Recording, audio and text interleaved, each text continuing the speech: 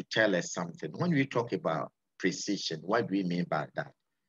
Anybody can unmute and talk. We are discussing. Today's facilitation is not like maybe giving a lecture. So at a point, I'll stop, we will discuss and move on. And if you have any questions, sorry, you can drop your questions. So participants, what is precision?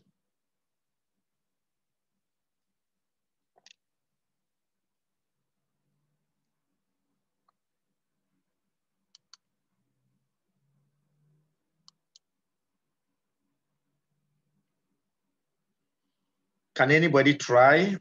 If you don't try, we are not moving on. So yes, you have to, this is, you see, don't, over here, there's nothing called wrong answer. No, you can just say something and then everything is okay. So don't think that probably I'm going to get it wrong and people like nobody, you know, there's nothing like wrong answer. Everything is right. Just say something and yeah, so that we know. It's just a discussion. Feel free. So what is precision?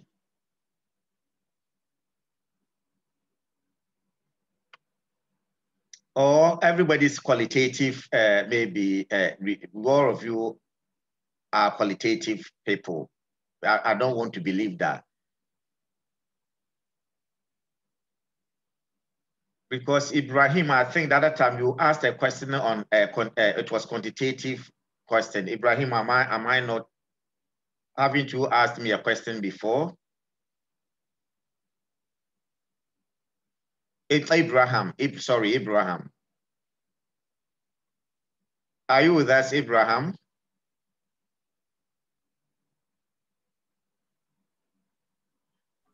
Hello, good morning, everyone. Good morning. Yes. Good morning, Abraham. Yes. Being precise, to my knowledge, I think it's talking about you being accurate. Like you are telling us that in your study, like we have a different precision rate where you are looking at your study. And that one, you are the researcher, you have to determine how precise you're gonna be in your study in saying that your sample size is a true representative of your study population. How precise you're going to tell us that? Yes. So to me, very good, Abraham. Yes, you've said something. That is a precision level that you have to gauge. There's only one element that probably I have to say it so that in person, precision is not the same as the representativeness, but the sample size, as you said, is what matters so much because it's your sample size that determines whether your study is going to be precise or not. And so what do we mean? The power of your study is about your sample size. And that is all systematic, the meta-analysis is going to do. Meta-analysis doesn't tell us anything about the quality of the study, the validity of the study, apart from the precision of it. Because what? We try as much as possible to bring a lot of study together to improve the numbers. That's a sample that you will need to power the study to determine the difference or the effect, as small as it may be. That is all meta-analysis is doing. Are you with me on the same page, all of you? Yes, please. That is why normally when you are reporting systematic review and meta-analysis, if you find that somebody is writing something that the title is meta-analysis, then it means it did not go through the systematic review process. And therefore, the likelihood that the estimate would have been biased cannot be ascertained.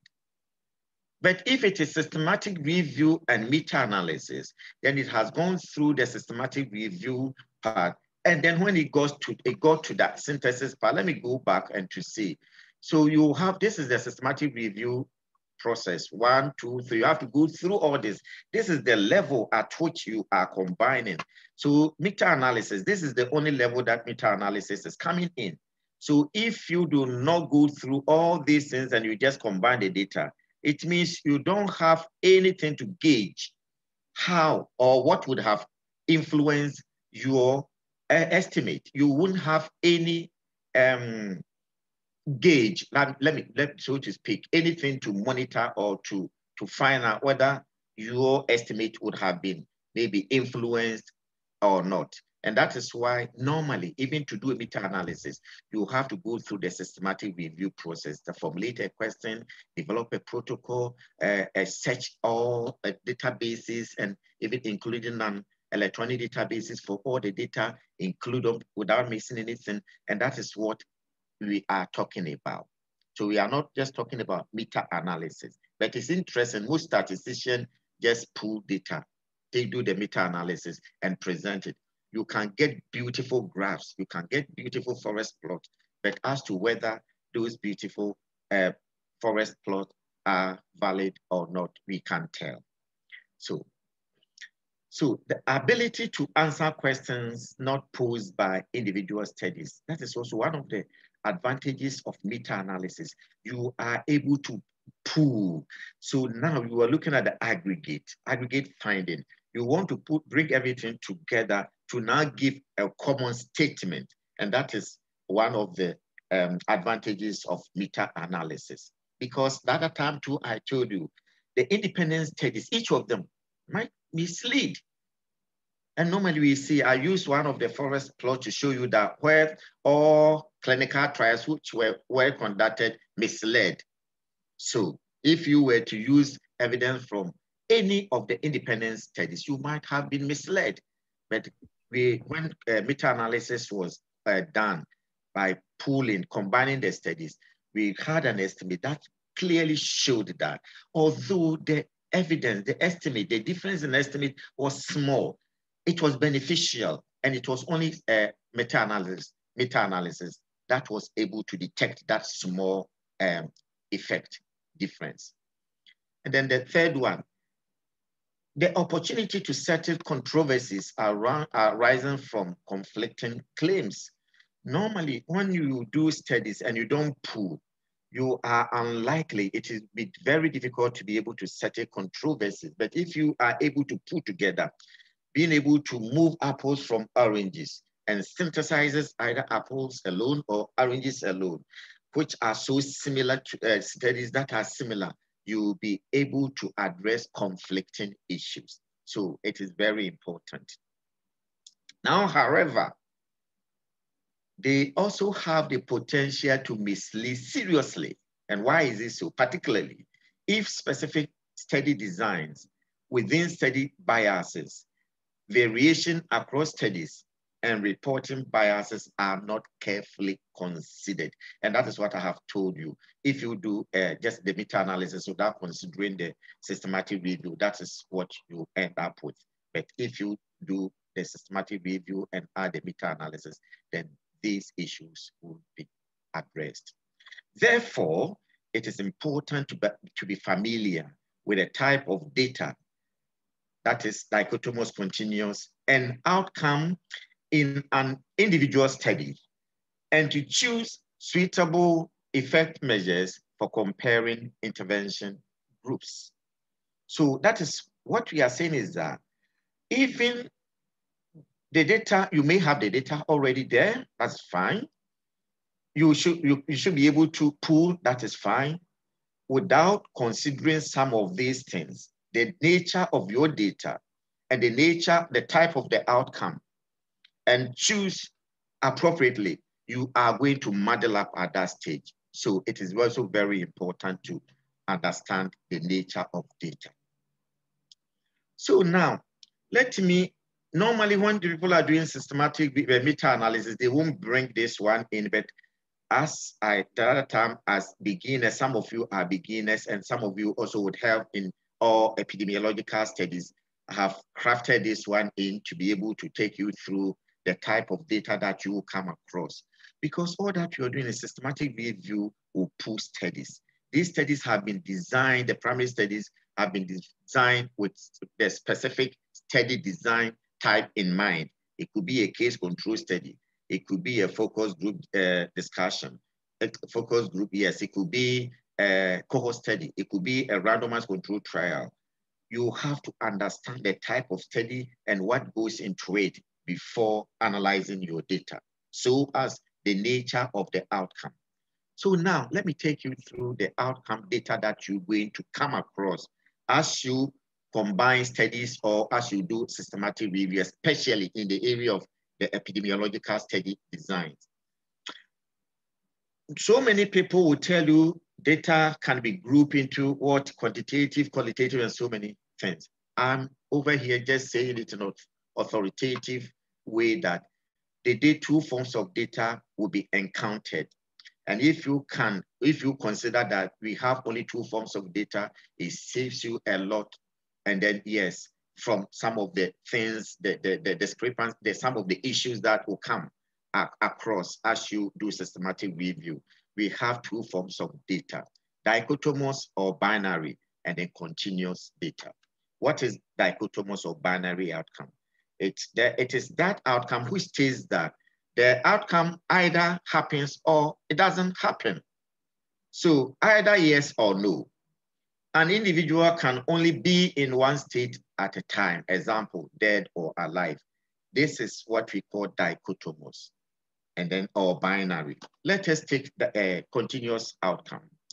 In continuous outcomes, these are all outcome data that are measured. So it is now becoming simple. If any data that is measured on a scale is a continuous outcome. So which are some of the data that are measured? So if you are doing a study that involves anthropometry, all the things that you are measuring, all the outcomes or the variables that you are measuring are continuous data. So height, weight, all other things, the biceps, its diameter, and the fat deposit, all the things, even BP, and anything that you measure is continuous. So now the forms of data have been simplified over here for you. We have dichotomous or binary, and we have continuous.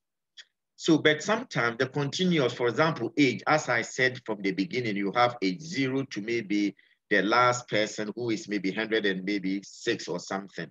And if you want to do analysis around them, sometimes it's difficult. So you may want to now categorize the data, which we call the categories, and then code them so that you can transform the continuous data into categorical.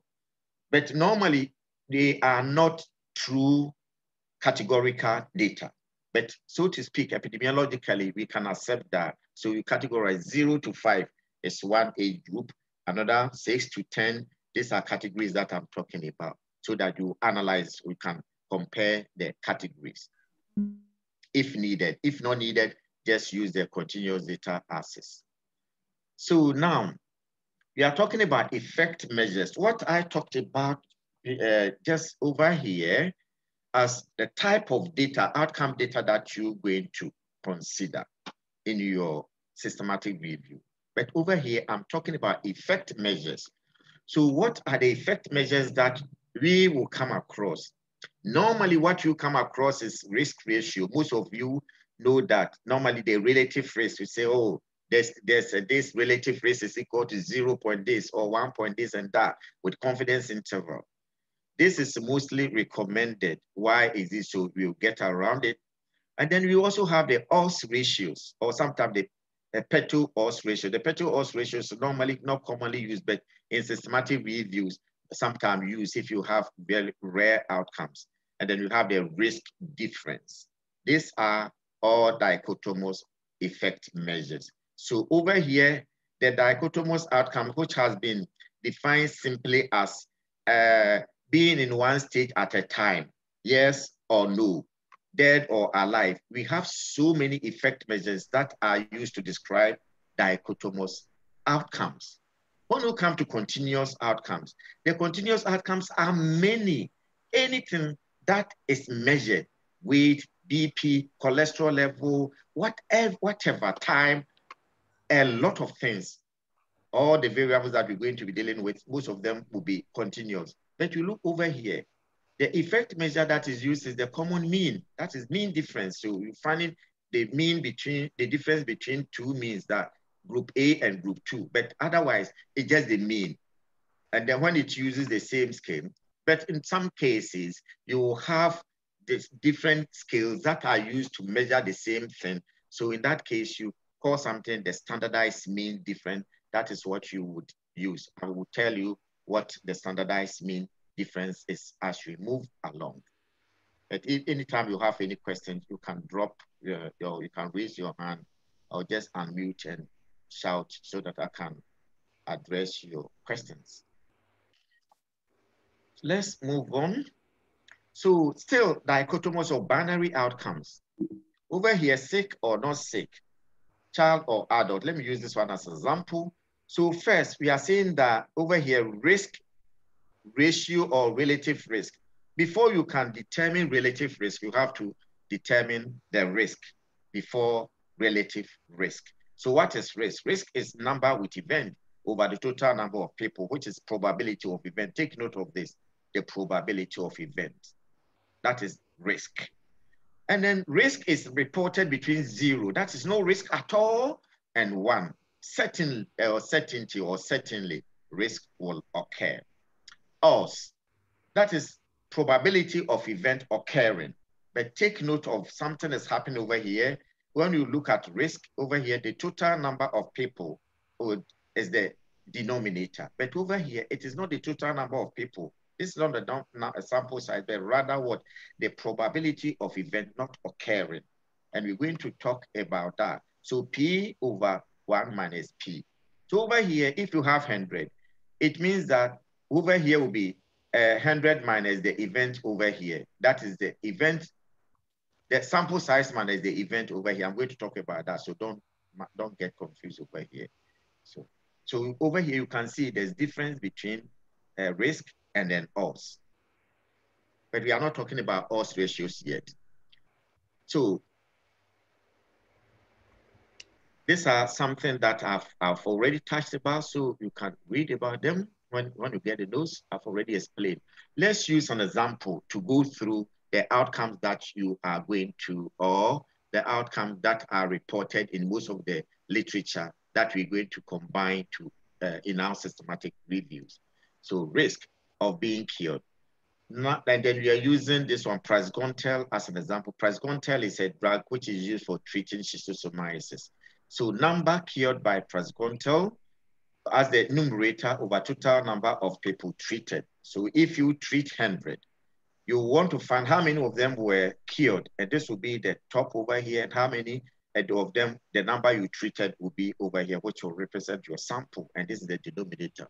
So example, how often is a patient cured out of the total sample? So the number of cured, the number cured over the total sample treated. But when you come to odds of being cured, number cured by praziquantel, the numerators are the same over here, number not cured by the praziquantel. Sorry, I should have changed this one. This one is also praziquantel. So how do we define it?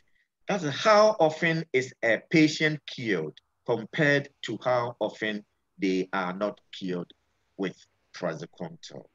So now we are moving on.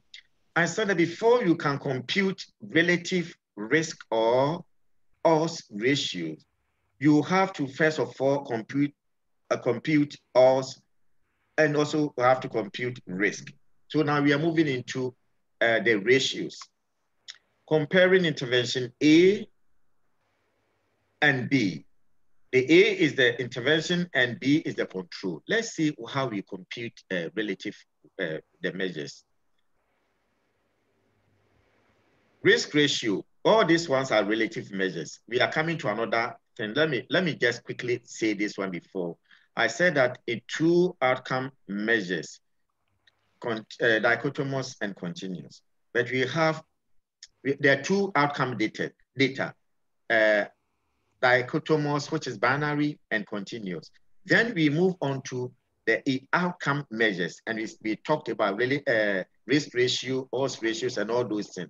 But when you come here under the binary, we will also have relative measures and then absolute measures under binary outcomes. So that is what we are going through. You will find which ones are relative and which ones are absolute measures. So risk ratio is a relative measure, odds ratio is a relative measure, and relative risk reduction these are relative measures. Why are we saying they are relative measures? They're over here too. I pause 1 minute. Participants, just I want to hear from you. So simple as we coming over. So why are we saying that these are relative measures? Henry, do you want to talk?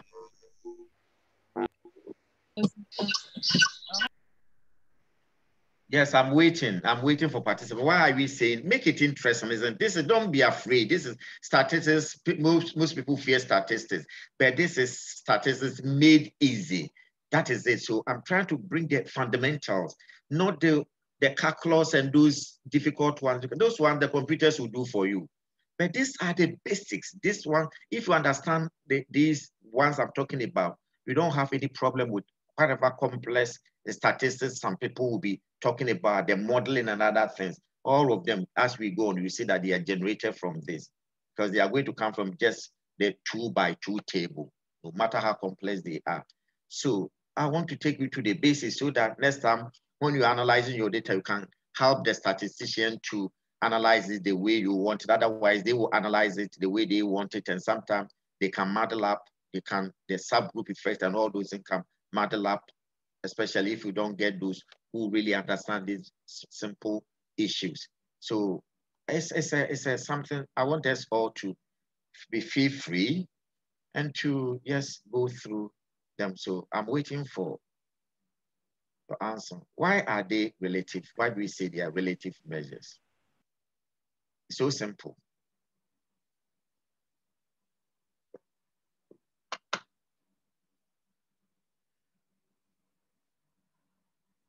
I'm waiting.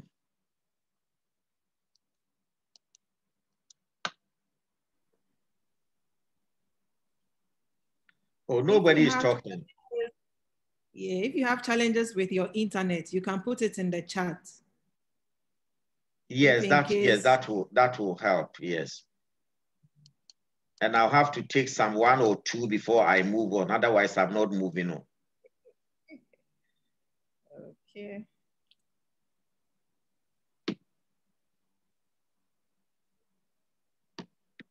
Okay, let's probably, this is an assignment for all of us to go and then just research on why we call these measures relative measures. I'm not going to give the answer, but it's so simple. So I've given to you participants as a homework, something that when you go back, you just have to look at why we call these relative measures. Then let's move on to absolute measures. So we have risk difference. Why, or absolute risk reduction? Why do you call them absolute measures? And the number needed to treat, something that you're going to find. At that time, I also, when we're talking about assessing quality of studies, I mentioned the number needed to treat as one which is used to deal with attrition bias. That is loss to follow up. And then this is very important. And then I told you about what the number needed to treat is all about. Over here, if you want to find the number needed to treat, it's just the inverse of 1. Just the inverse of risk difference. So 1 over risk difference will give you the number needed to treat. So if you want to find the risk number needed to treat, you have to calculate the risk difference first. So what is the risk difference? And over here, we're also talking about absolute risk reduction. So let me just say that this one is over. For example, if you are talking about intervention and intervention and control group, that is the risk in A, the intervention minus the risk in B. So that is what we call the risk difference or the absolute risk reduction. And that one will come. That one. Relative measures. These are the relative risk, or this one, the RR, stand for relative risk or risk ratio. They are the same. So if somebody uses risk ratio, it is the same as the relative risk. Please don't be confused. And the OR is always the odds ratio. These are the most commonly used. But we are saying that normally they are reported on a log scale. Because most of this, the analysis that we do is systematic review. When we come to the meta-analysis, we don't compute them by ourselves by using maybe the calculator or something. We put in a software, the data analysis software like the RevMan, like the Stata and other things. Normally within the Stata, the programmers have programmed it in such a way that when you put these measures in risk ratio and odds ratio, they would calculate it on the basis of the log form of it, the logarithmic scale. Why is this so? Why? Why do we have to do the log form of it in the analysis? Why? This is a question. I'm coming out with simple questions, and these are, please make it interesting. Answer, try, attempt, and make some contribution. Why do we have to report them on a log scale? Why?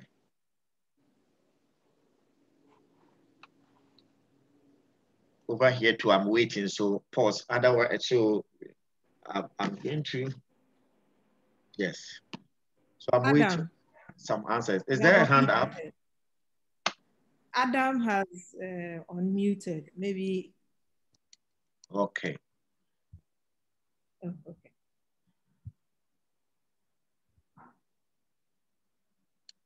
Adam, can we hear you? Sorry, no, that was not a hand up. I think I just joined, but I forgot to mute my mic. Sorry. So probably that will be your welcoming package. So just once you just as a have you done some statistics before? Yeah, I have done a bit, but I'm not that proficient, so I'm just learning. I've been doing a lot of qualitative work, but I have a PhD paper which is a quantitative, so I hope to learn one or two things. Yeah. So I wouldn't want to embarrass you, okay? Otherwise, I was going to welcome you with this question: why do we report a relative risk or risk ratio and odds ratio on a log scale? Anybody can anybody tell us?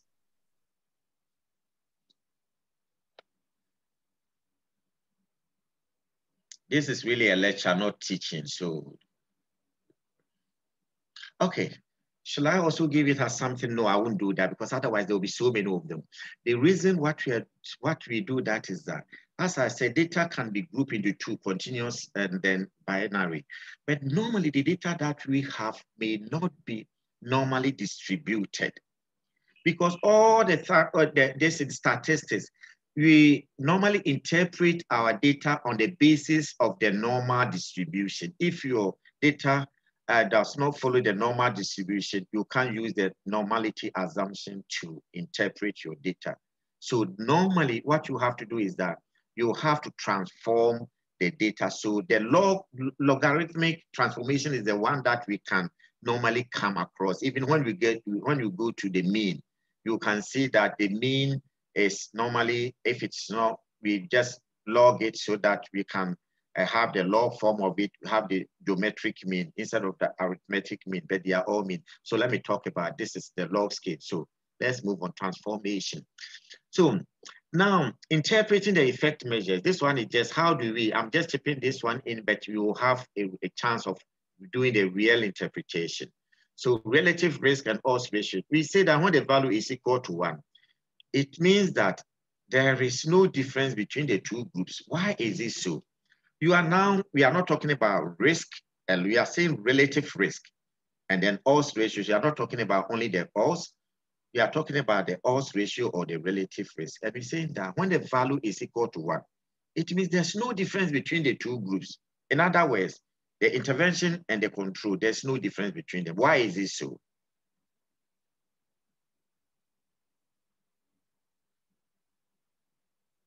Participants, I'm waiting. Why is this so? I myself, I'm not a statistician, so don't be frightened by this. I'm not a statistician, but it is just that to be able to now move along with most of this reporting, you have to sometimes, I encourage, even if you're a qualitative person, try to do a little bit of the quantitative. I think the basic ones like this, I urge you, please. So Adam, from now, please, I'll encourage you. It's not too late. Yes, I'll heard you, sir. I actually was thinking about why we transform the log. I had it, but then I couldn't say it. So yeah, Thank you. You say, so this will just all boil down to fear. You fear that probably you're going to get it wrong. And no, over here, the platform, I've said it, nobody gets anything wrong here, except that if it is really acutely, it has deviated acutely, then I'll set it and say, okay, probably this one. Otherwise, everything is, everybody is right over here. But I'll normally give the final answer so that by what I give, you can take what the meaning is from what I say finally. We are not going to criticize anybody. Probably the best we can do is to critique. Over here, nobody has said anything. Should I move on? Bring it back to make just statistics or just common mathematics.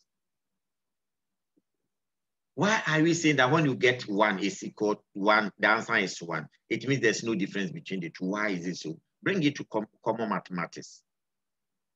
Not statistics, mathematics.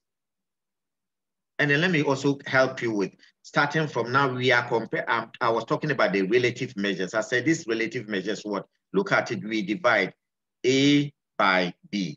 And let's assume that A is intervention. We are dividing by B, which is the control. And we are saying that when you divide and you get 1, it means that there's no difference between the two. Why are we saying so? The answer has been given, but why are we saying so? Oh, please. Hello.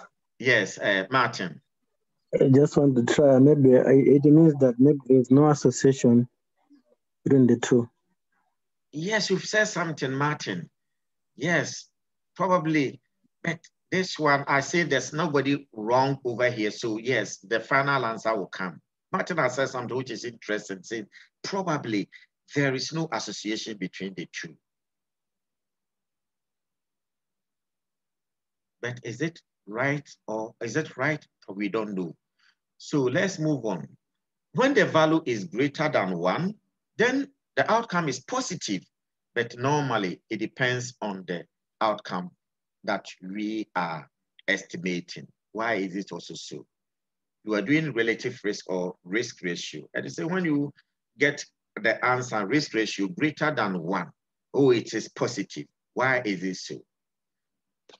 And then if it's less than 1, it's negative. But we say that it also depends on the outcome. Let me go quickly and then because we have, I think we had all the time so that we can take our time to now go through because I know most of you, some of you are beginners in systematic review and even some epidemiological studies. So over here, if you go back, I said that you are dividing 2. When you get a number, when you divide a number and then you get 1, it means that the numerator is the same as the denominator. So the effect in the intervention over here, the effect in the intervention is the same as the effect in the control. That is why you get 1 over here. So anytime you have a relative risk and it is equal to 1, it means that there's no difference between the control and then the intervention. That is all that it tells us. And over here, why is it? Because you're dividing the intervention by the control. When do you get a positive value? When the denominator is smaller than this. So it means that the effect in the intervention is bigger than the effect in the control. That is when you get a positive value. So it's so simple. But over here, I'm saying that it depends on the outcome. Should we take it that whenever you deal with risk ratio, relative risk or odds ratio to get 1, that you take it that it is positive outcome. Sometimes no, it depends on the outcome. Let's take cure rate and failure rate as an example. Failure rate and cure rate, they are the same. So if, for example, you are treating and you get 90 people cured, how many of them are not cured? So if the total sample is 100, you have 90% cure rate, isn't it? But because 90% are cured. And then if you have 10 of them, 10 people not cured, what will be your failure rate? Failure rate is 10 over 100. So they are the same, just that they are talking about different things altogether. When you are dealing with cure rate, and the outcome is more than 1, then it is good because you're looking at a favorable outcome. But when the outcome is failure rate, and if you get a positive value, does it give you something to be happy about? Or does it give you something to be happy with? No, because it means that more of those in the intervention group are failing than even the control. So the intervention group that the treatment of the treatment that you are now assessing is not better than the control. Even on the other way around, the control is better than the intervention. So it depends on the outcome over here. But when the outcomes that are, for example, positive cure rate, maybe, and even when you are dealing with headache, for example, when you're able to reduce headache, the out is better than when the headache is severe. So that one too, when you have it greater than 1 and the outcome is 1, the outcome is headache, it's not favorable. So it depends on the outcome. Otherwise, most of the interventions that we'll be dealing with, when the number is positive, more than 1, then we consider it as having a positive outcome. Now we are talking about intervention, sorry, about, for example, treatment. So when it is less than 1, the same meaning applies. So let me jump on. Relative risk reduction is the percent risk reduced by intervention. Risk difference is this risk difference is what? Percentage risk reduced by the intervention, taking into consideration underlying risk in the population. Number needed to treat, number of patients you would need to treat to prevent one event. For example, now the COVID is all that we know, COVID-19. So vaccination is supposed to prevent. So if you treat maybe 100 people and you are able to prevent 90 people from getting the infection, what would you say? Would you say the treatment is good or not? Yes, the treatment is good. Because, and this is what the vaccine people have measured against. They are talking about how many cases will be prevented. So when you talk about the efficacy of 85 or 80, 90, they are talking about how many cases can be prevented. Because these people do not have the disease. You are giving to them to prevent the disease. As opposed to when the disease is there and you give a treatment, that one you are saying how many of them will be cured from the disease they have contracted. So these are different things. We will talk about them later on, and that even when you're talking about screening and all those diagnoses, they mean different things altogether. If we have an opportunity to talk about diagnostic test accuracy, then we will talk about the difference between diagnosis and screening. So let's move on. So risk ratio versus odds ratio. Now, you have talked about this before, so let's go to this example. I'm using this one as an example for you. So look at the 2x2 table I said. Normally it is over here. We don't consider the total over here, but we put it over here so that you know. And sometimes we can also add another row down here to add all of them, the 90 and 20, to give the totals under. And then this 100 and this, but we can't add this, the 100 and this, we can't add it. So let's look at this 2x2 table. This is the intervention. We're considering praziquantel for the treatment of schistosomiasis and placebo. We gave a treatment to 100 people who had the disease, and at the end of follow-up, maybe the follow-up was 1 month, 90 of them were cured, as against 10 of them who were not cured. The total sample was 100. And then now look at the placebo, because we are assuming that this praziquantel is a new drug. Normally, if you compare with a placebo, it means that it's an intervention that is coming up. We don't really know the actual efficacy yet. So we are not certain. That is when we first tried in placebo to see it before later on comparing with other standard treatment if they are available. So the placebo too has some cure. 20 participants in the placebo group were cured, as against 80% that were not cured. Over here to the sample size is 100. So over here, the question is calculate the probability of cure with praziquantel. Probability of cure with praziquantel. And then probability, the second one, probability of cure in the placebo arm. And then The third one is calculate the relative risk or the risk ratio. And then how do you interpret your findings? So let me give you 2 minutes. This one, I want everybody to calculate and share in the chat platform. So on the basis of what we have done so far, this is so simple. So we want to calculate the probability of cure with praziquantel, and then we want to calculate the probability of cure in the placebo arm. And over here, calculate the risk ratio. Everybody should try. From the examples I've given so far, and it's so simple. I can tell you, so simple. So moderator, take it over, and then so when they are done, let me know, and then, yeah. Definitely.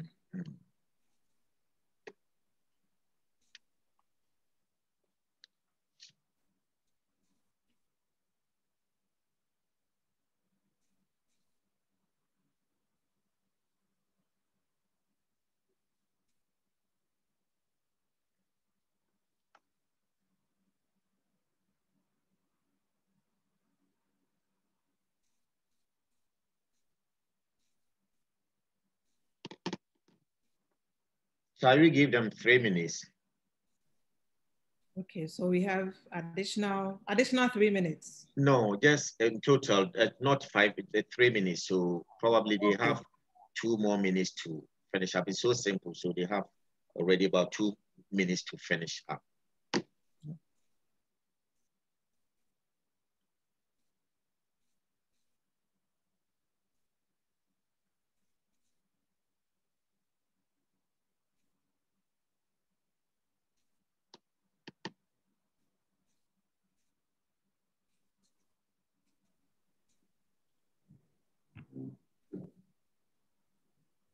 Oh.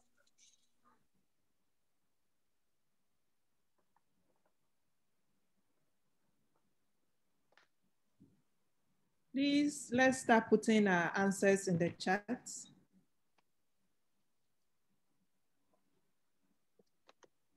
Okay, so we have one. I'll hold on to this answer whilst we wait for more. Okay.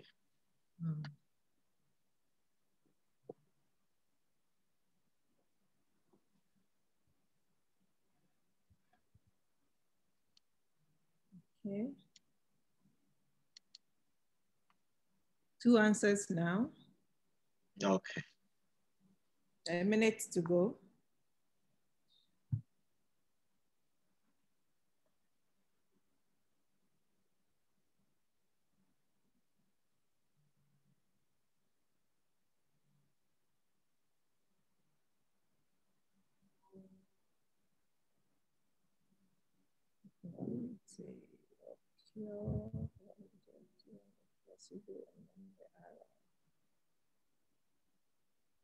Okay, so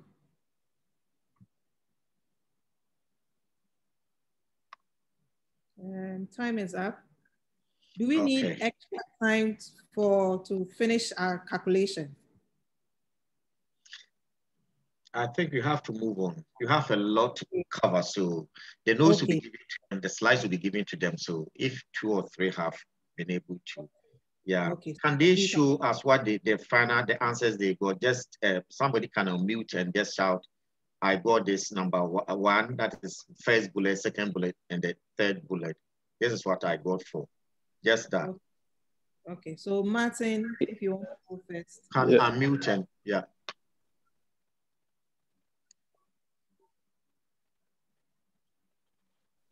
Hello. Hello. Hello, Martin. Oh, yes. Yeah. Oh, I need to present my answers? No, just say, what did you get for the first one, probability of cure with? The first one I got 0.9. Good. And the second one? Second one 0.2. Good. And the third one 4.5. 4.5. Good. So the next person, the one who also the one who sent his or her answers through, can you unmute and let us know?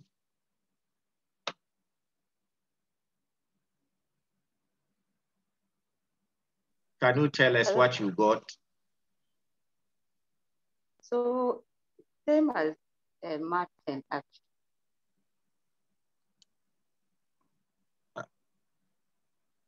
Please, sorry, we can't hear you. This is Levina. Sorry? This is Levina. Oh, Levina, yeah. Yeah. So what did you get for 1, 2, and 3? Not bullet 1, 2, 3. Did you get the same answers? So one, yes. You got the same answers? Okay, then good. So now let's go on, and then they will tell us how they did it. But now look at it, wait for you, the answers are here. So Martin and Levina, thank you. You got the first one as 0.9, the second two, the probability of cure 0.2, and then the this one, the probability of cure, that is what the relative risk is equal to this, 4.5. Very good. And it tells us that the answer is really good. So over here, why didn't I use relative risk, but used probability of cure? I intentionally used that because I told you that beforehand, that risk is the probability. It's a risk is the probability. So when I can't go back, but if I should go back, let me just quickly, normally that is what I do. It takes a lot of time, but I think I should do that. I said risk is over here. That is the number with event over this, which is risk, is what? Probability of event. So that is why over here I could have said calculate the risk, but I didn't do that. I wanted you to understand that probability of event is the same as risk, but you use the same approach. So now this is what you got. The simple answer, this is the 2 by 2 table, 90 over what? 100, and then over here, 20 over 100. That's all. And then when you get the answers, you divide this one, the first one by the second one. This is 90 over 100 divided by, so all this one will be the numerator.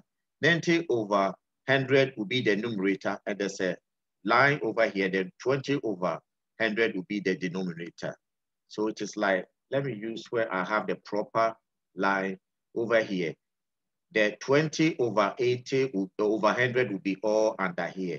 And then the 90 over 100 will be on top over here. That is what you should do. And it's so simple. So thank you for those who contributed. And let me emphasize that the report that people will do, the SPSS and those in reporting risk ratios or relative risk, that you don't know how it was done, and then you see 2.5, relative risk is 2.5. All of them had been framed around this 2 by 2 table. So if you understand the 2 by 2 table, no matter how difficult that the statistics is, you should be able to figure out what is going on. And then I've also told you about the log transformation. You log it to make it the norm, to follow the normal distribution so that you can interpret it on that basis. So let's move on. Let's take this one also for, normally we said that odds and then risk are the ones that will come across often. And then when it comes to relative measures, I said that the relative measures are the relative risk or the risk ratio and the odds ratios. So we've talked about them.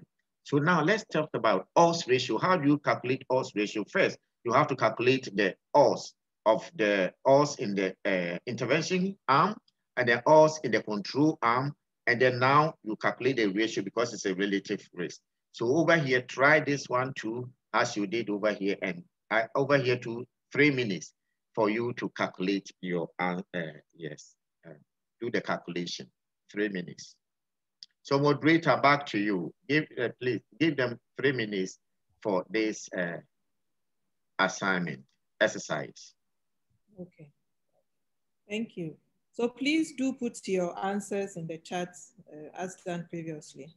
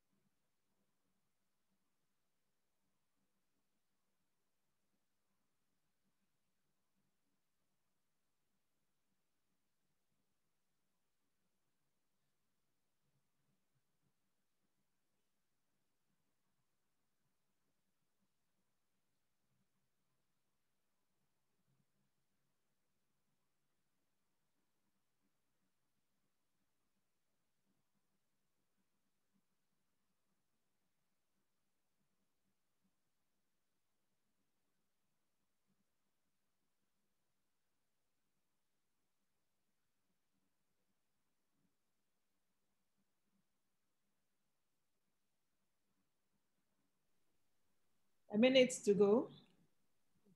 Please do put in your answers in the chat.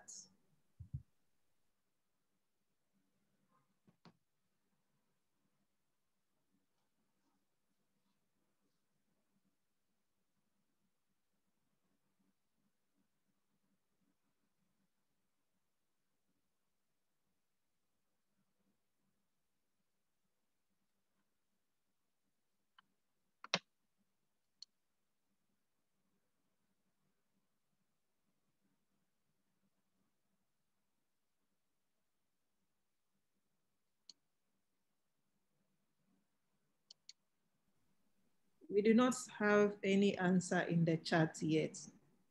Wow. Do we need, no. Okay, no, so we do now from Abraham. Okay.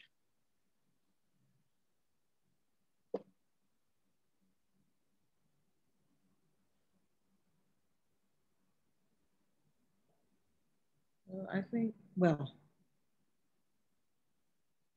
so time is up. Okay. So yeah. Let's so is it only Abraham? And then Martin. Martin, okay. So can they call out the numbers they got, the answers they got? Abraham, can you answer? Yes, please. Yes, please. For the odds of cure, I got the same 0.9, which is cured upon the total number of cured, 90 upon 100. For the odds of a placebo, I got the same 0.2. And then those two figures, 90 upon 100, all upon 20 upon 100, will give me my odds ratio for cure, which is a 4.5. Okay.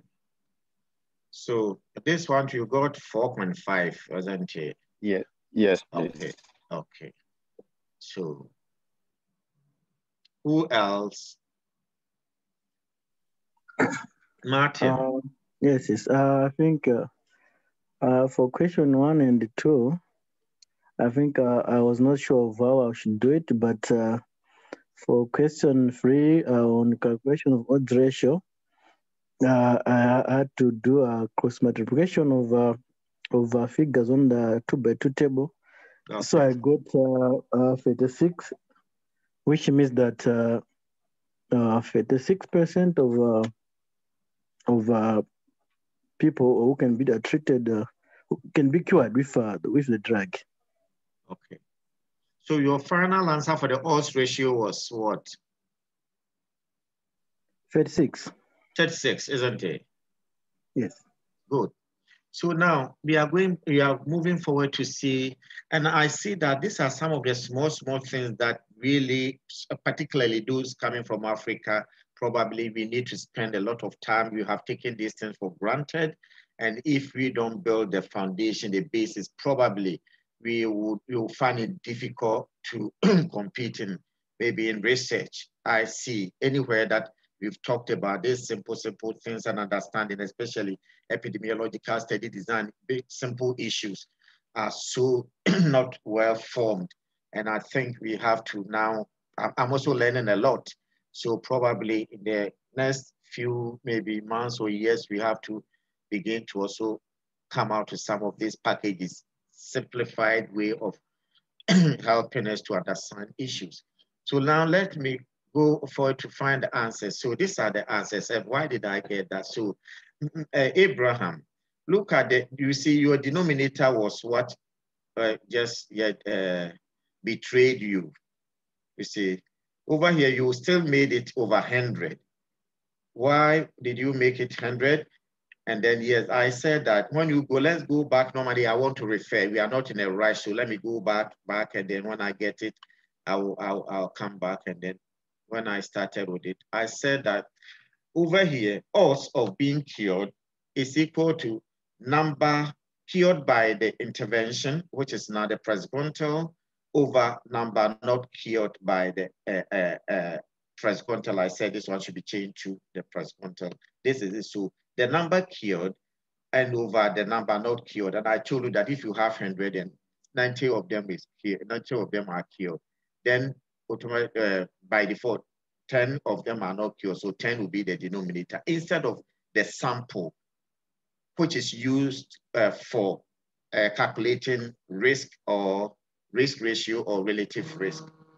In risk ratio or relative risk, you have to use the sample as your denominator, but in us, no, the number without event will be your denominator. That's also. Let's go back and see this over here. And then so odds of cure in the placebo over here, 20 over what? Over 80. Over here is 90 plus Gontal's 90 over 10. And then 90 over 10, you get 9, and 20 over 80, you get 0.25. And then so odds ratios is all this one, the odds in the intervention, sorry, the odds in the intervention divided by the odds in the control, that is the placebo. And this is what you get. So 90 over 10, all of them divided by 20 over 80, and you get 36. So now let's look at the over here. This one, the same numbers, the number cured and over here, they are the same. Look at it, we've got 4.5. We use the same table, this 90, 10, 20, 80. And then now we are getting different results. Why is it so? Why is it so? And this one has been, over here has been explained for you over here. Relative risk or risk ratio and odds ratio differ simply because of how common the outcome is. So, or how common the event, that particular event is. So now we are dealing with cure. That is how common are people, that is what we will talk about. So odds and relative risk are close only when event risk or the event that the event of interest is rare. When we have rare, why is it so? Look at it. Over here, 90 cured, and then we were left with only 10% that were not cured. So when you divide this by that, then by all means, because the denominator is small, it is going to exaggerate this. That is why we look at it. It has exaggerated our findings. So you have to understand the data that you are dealing with and use the appropriate effect measures to represent them. Otherwise, even when you have done everything right, and when you are analyzing, you will get something to muddle up over there. Because look at this one is getting 36. And look at the risk ratio is giving us 4.5. Way different. And why is this so? So this is what, when we are doing meta-analysis, these are the things that you come across in primary studies or even the meta-analysis, but we are now going to move into the meta-analysis proper. This is why at a point you will be asked to select one. Is it odds ratio or relative risk? You should know when to select odds ratios and when to select risk ratio. When events rates are common, the best one to use will be the risk ratio. And then when you have rare outcome, you use odds ratio. Why is this so? Why is this so? Let's move on. And then risk ratio and odds ratio would approximate each other when the outcome is rare. Why is this so? Because this is just simple mathematics. Over here, we have total number 100 and we have number 100. So if cure rate, for example, those who were cured were just small, five people were cured. Over here, you have number not cured will be 95. And then over here, if placebo, you have even 2 people not cured. Over here, you get 98 people, 2 people cured, you get 98 people not cured over here. So because you subtract it from 100. So when you are dealing with when you are talking about odds ratio, your denominator over here will be 95 and over here will be 98. They are not far from 100 as against risk ratio. Let me take it again. Probably this, I find it to be simple, but even the way I'm explaining now, I don't know. That's why I'm even stressing myself in trying to explain this one. Risk ratios use the total numbers, the sample. Odds ratios use the numbers without event as their denominators. These ratios should use this as their denominators. odds ratios should use these as their denominators. Gone are the days, normally when people, those who have followed public health and some epidemiological, maybe some health courses, health-related courses, they will tell you that when you are calculating odds ratios, you draw diagonal over here, this over that, or this, so I don't even know, I haven't used it, so I don't know. We just draw diagonal over there and divide. How do you do that? And you may get it wrong. The simplest way of doing is understand the number of cases as against the number, the total number treated, and then do it. What about if I change over here and bring number not cured over here and bring the number cured over here and swap? Do you think when you cross in odds ratios, you get the same thing? No. So don't ever cross. This is the simplistic way that people use it without understanding the basics. Just understand the basics that odds is the number cured over number not cured. Odds risk is number cured over the total sample. And use that when you want to find a ratio, you just divide that of the intervention by that of the control, and you get your ratio, the relative measure, which is odds ratio or risk ratio. Let's move on. There's another thing that we will come across. This is risk reduction. I gave the formula over there, but you haven't got the slides here, so I don't think some of you, well, most of you remember. And I talked about risk reduction over here, how you calculate it, and then number needed to treat. Over here, I'm not asking you to calculate it. We are just moving straight forward. This is still 2 by 2 table, the same number cured, the same number not cured. Let's go and see how we calculate this. How do we do it? Relative risk. Before you calculate the risk, relative risk reduction, you have to calculate the relative risk. Or you listen. So over here, the relative risk or the risk ratio, we got this value as 4.5, and then odds ratio we got 36. So if you want to compute relative risk reduction, just 1 minus the value, the relative risk, I said is 1 minus RR. So RR is the relative risk. So you just subtract the relative risk from 1, and then you get this. Now we are having negative over here. Why are we getting negative over here? And does the negative, is it useful? It means this one, I'm just using this one, for example, as headache. What that it tells us that treatment reduces the risk of no cure by 350%. Let's talk about it for now. I'm going to, later on, we'll talk about how to interpret the findings. But if you want to calculate relative risk reduction, calculate your relative risk and subtract it from 1. 1 is a constant, so that's how we do it. And then the interpretation is there. Why do we use even relative risk reduction, but not just settle on the risk reduction, risk ratio? You have to, it's an assignment for you. The number needed to treat, I mentioned the number needed to treat is the number of people you treat to have a one desired outcome. And that one, you can't just calculate the number needed to treat, you have to calculate from relative, the risk difference. So what is the risk difference? I gave you the formula for risk difference is the risk in A minus the risk in B. So if you are talking about the intervention risk in the intervention minus the risk in the control. In this case, the risk, what did you get for the risk in intervention? Let's go back over here. This is the risk in the intervention, which is 0.9, and that is the risk in the placebo, 0.2. These are the one that you do. So we subtract the 0.2 from 0.9, if that is what, yes. Yes, or you subtract all this one from that and you get this 0.79. It's just like 0.2 subtracting from 0.9. The number needed to treat now, I said if you want to calculate it, just the inverse of the risk difference. So the risk difference is this, 0.7. Just 1 over the risk difference will give you 1.43. What does it tell us that? It indicates that you would have to treat 1.43 people to achieve or to get one person cured. What does it tell you? And if you like round this one to round it up into a whole number, it means that when you treat just over one, you get one. You don't treat two people to get one of them cured. You treat just over one and you get one of them cured. And you can even look from this data over here without using this.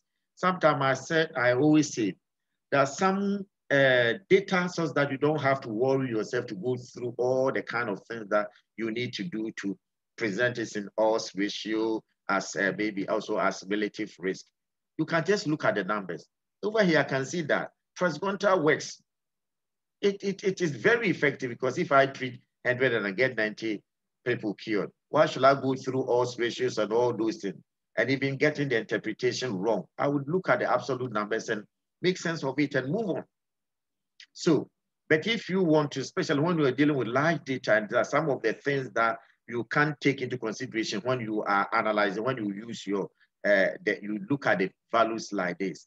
There are other things that the statistical software will take into consideration. That is why we move further to this risk ratio and odds ratios and all those things to analyze or to come out with the final value.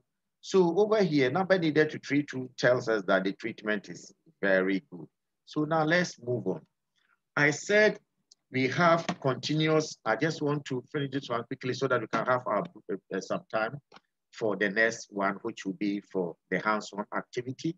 The continuous outcomes will be this one measured on scale. I've talked about all these things. We have the Womack scale. We have the SHSF 36 scale. We have the Likert. Normally, those who work in the pain area, those are some of them you have to, because they are subjective, we have to now assess how people are feeling about their pain. So we have a whole lot of things for them to take. And these are the ones that you come across. These are all measured, apart from the centimeters and kilograms and those things. These are serum BP, serum cholesterol and BP and temperatures. Everything that is measured is continuous outcome. I've said it, and it's, if you take it like this, it makes things become so simple for us. Let's move on. And the mean, normally they are assessed using mean, and I talked about it. The mean without anything is called the arithmetic mean, which is, but when you have transformed it into the log form, you become the geometric mean. I think I have to slow down Russian. It becomes geometric mean. And over here, when you report mean, normally you describe it by the standard deviation. Why is it so? There are two standard things that you come across. You have the standard error and the standard deviation. Why am I saying that you have to describe your mean by the standard deviation to show the variability around your mean rather than the standard error? Why is it so? Why do we use standard deviation rather than the standard error? That one too, I just want somebody to say something.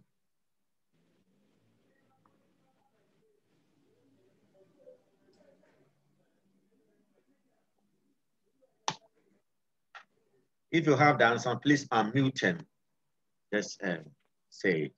Why do we use standard deviation rather than standard error over here?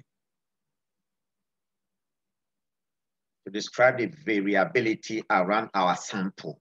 Let me put it this way so that to describe the variability around our sample. Why is it? Why not standard error?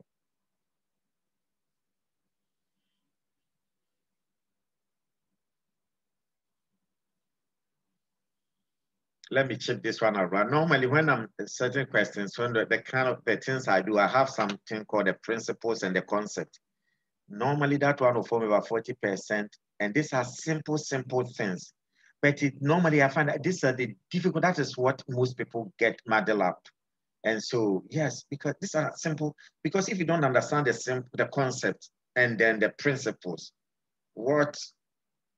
even if you are able to calculate the things, how would you going to interpret it? How would you figure out that something is wrong or not? So normally, and this is what I'm saying to this morning, we have to now begin to immerse ourselves in some of these issues, the little things, concept and principles, and then assumptions. around what we do. And if you have this, if you master this, can you not be found wanted? So now, Adam, I think you want to talk. Could you repeat the question again? Adam, I'm saying that over here, I'm saying that normally when you are reporting a mean, and I'm saying that mean is the effect measure used when your data is continuous. And I said that continuous outcome data, I use the R or any of them. Continuous outcome data is data that is measured on a scale. So anything that you have measured, you have used a meter or a scale like the weighing scale, or maybe the laboratory analysis that we do, cholesterol level, and even checking your BP, anything that you use a scale to measure is a continuous data. The data you generate from that is coming from a continuous data. And then, yes, and I'm saying over here, when you are reporting continuous data, normally mean is what is used. That is the effect measure used to present continuous data. And even before when I started, I said that although the dichotomous or the binary outcome is only just one thing, either this or that, we have so many effect measures that are used to represent or report them.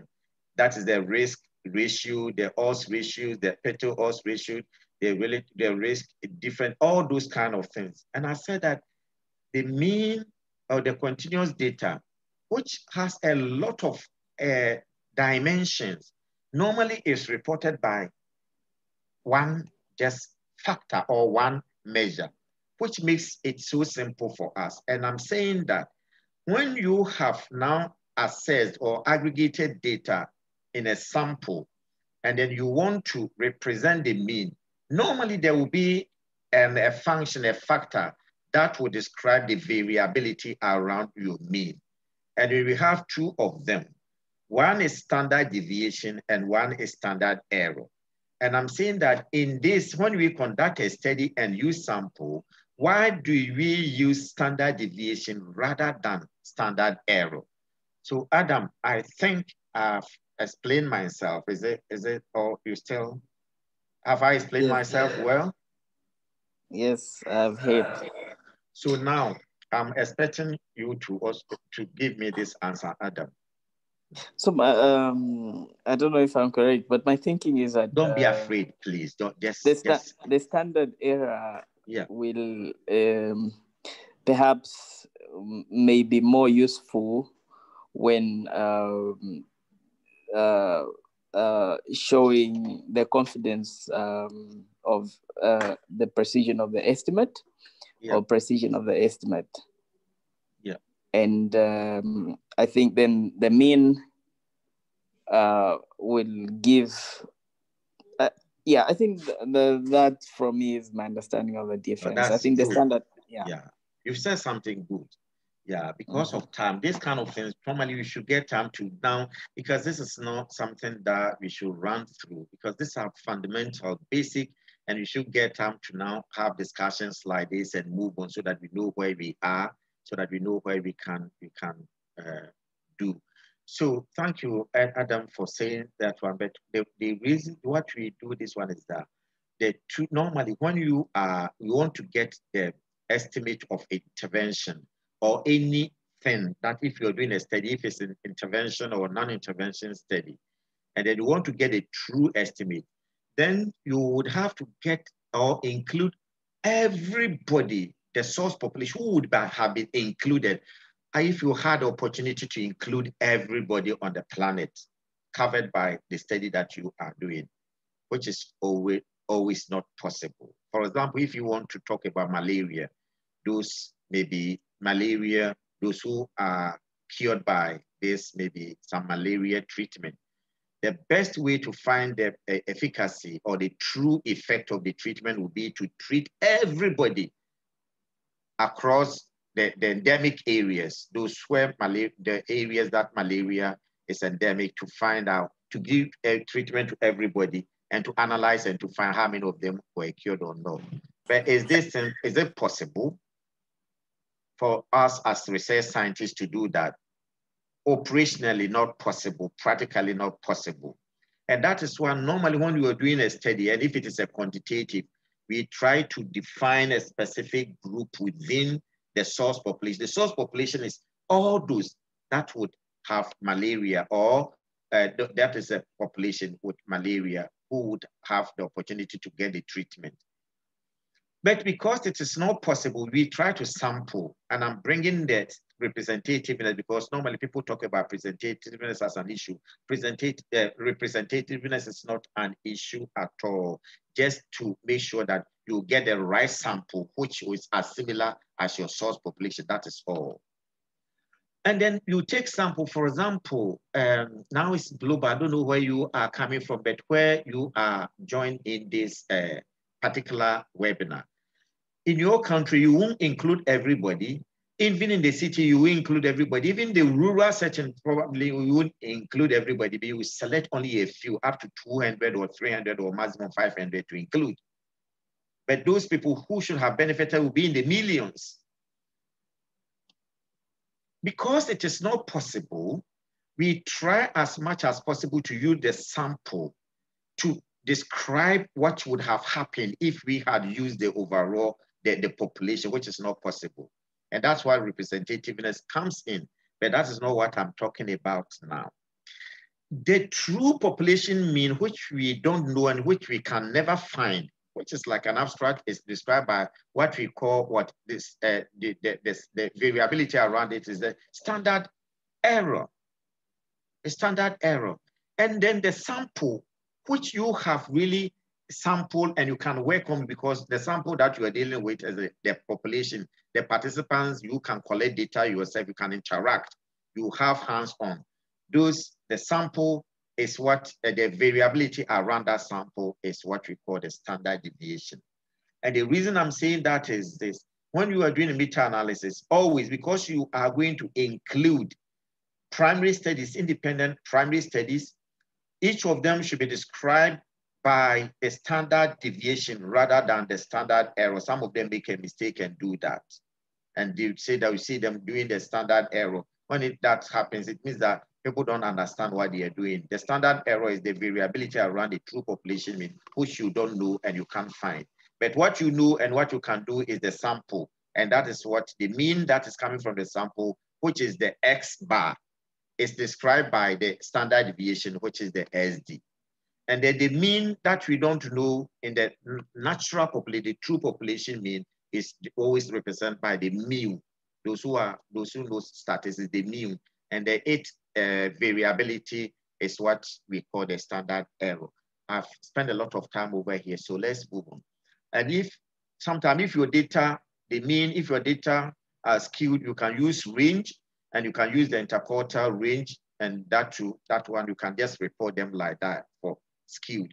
Otherwise, you can also do the transformation by using the logarithmic transform way to get it to the normal distribution. Let me go forward because I think you'll be running behind time. The mean is the sum of values over the total values. It's so simple. It's just like the mean that we talk about. So if you want to talk about mean difference is mean of A minus mean of B.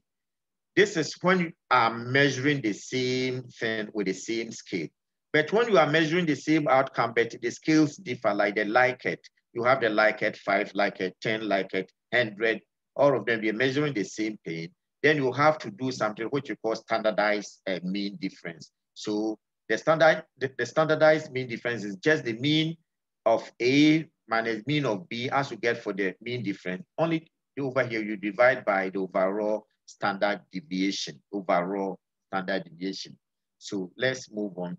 And this is a standardized mean difference are not affected by the measurement units. And this one here, it's becoming too complex. So now let me talk this, and then now we move on to the practical session, which will be taken up by one of a gentleman who will be introduced to you, David Oluredu, to take you through the practical session, and then you come back. So the power of meta-analysis has already been talked about. I use some example to talk about this is it. But over here, I want to rest over here for him to start with the practical part of it, and then I'll come back and take you through the interpretation. So David, if you are there, David as has a NPH, has finished a Master of Public Health, and he's involved in the systematic reviews that I do. Actually, David happened, I supervised David when he was a student. And since then, David has been working with me and has done, I've asked him to do a lot of things for me. He's now, he's very good in systematic reviews. So I will ask him, David, I'll take my distance down, you share your slides and take them through what you have for us. Thank you. So moderator, Dr. Kudria, now I'll just stop sharing my slide and then David would continue. But do you think we need to have maybe 5 minutes of break? Yes, so that is why my hand is up. Oh, your hand is up. I haven't seen it yet. Yes, no problem. Okay. And I sent a text earlier on if we should have a break before David comes on. So I think this is the right time to take a break. Yeah. Maybe 10 minutes for us to stretch our legs. Okay. Go for our tea or coffee, and then we'll come back.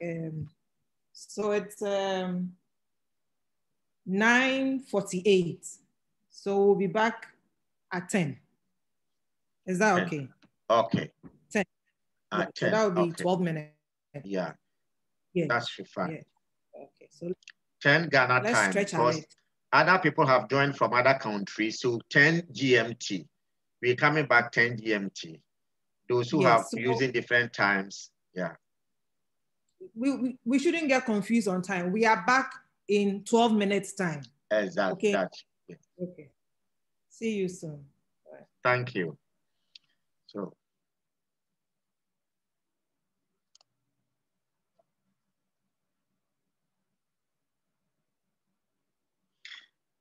David, if you are still online, I think the people are, can we talk? Can I talk behind? Can we call and then have a one or two, share one or two? Yeah. Yeah, sure, Doc. I'm here. Okay.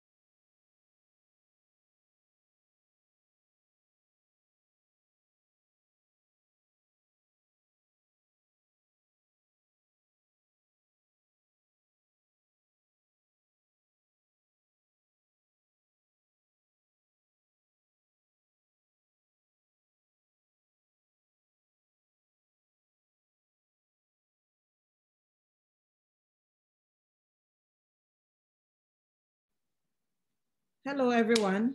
Welcome back.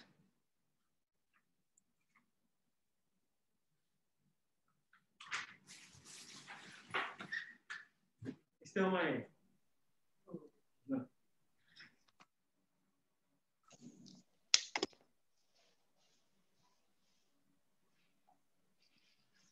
You have the results for your test. No, I haven't done yet. Hello. Hi. Hi, good morning. Morning. Yeah, so welcome back.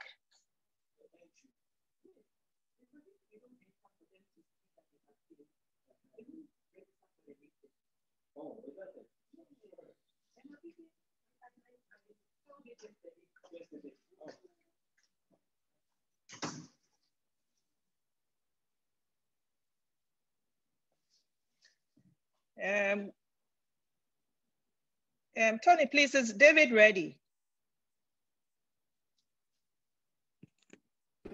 Yes, hi, good morning, I am ready. Okay, so please, you can start. Okay, good morning, everyone, and my name is David, as I have been introduced. Before I start, I would like to thank Dr. Anton Danswapia so much for giving me the opportunity to take this part of the demonstration with how to conduct a meta-analysis using the RevMan application. So I am trying to send a document to the chat section. It basically is a Word document that has the flow of what we are going to do. The network is a bit slow here on my end, but I think it will be there soon. But let me start sharing my screen so that we can get into it.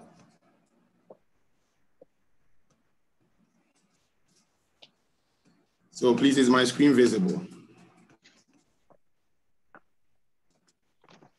Not yet, it's coming.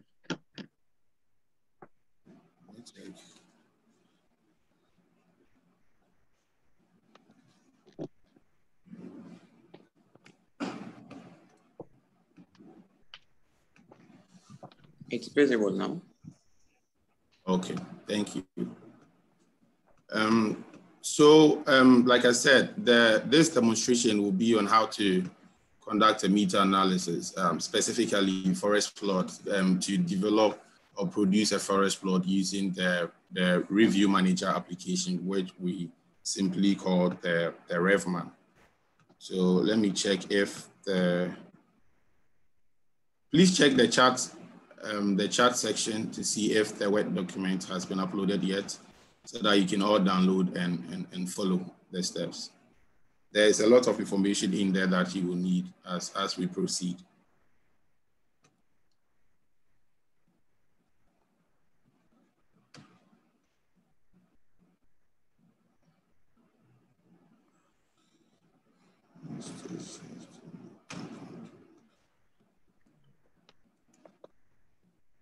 Do you have the document now? I don't think it has been shared yet. Oh, okay. Let me try. Okay. Stop sharing. Wow. Doc, please, you try sharing it in the chat, attaching it as a file. I don't know. It's taking too long to upload here on my end. Okay. It's a little over 600 kilobytes. I don't know why it's not. So you want me to open it from my side here? No, it's actually been, yeah, it's showing now. It's fine. Yeah, it's showing, yeah. Otherwise, you can use the one you have over there to take us through.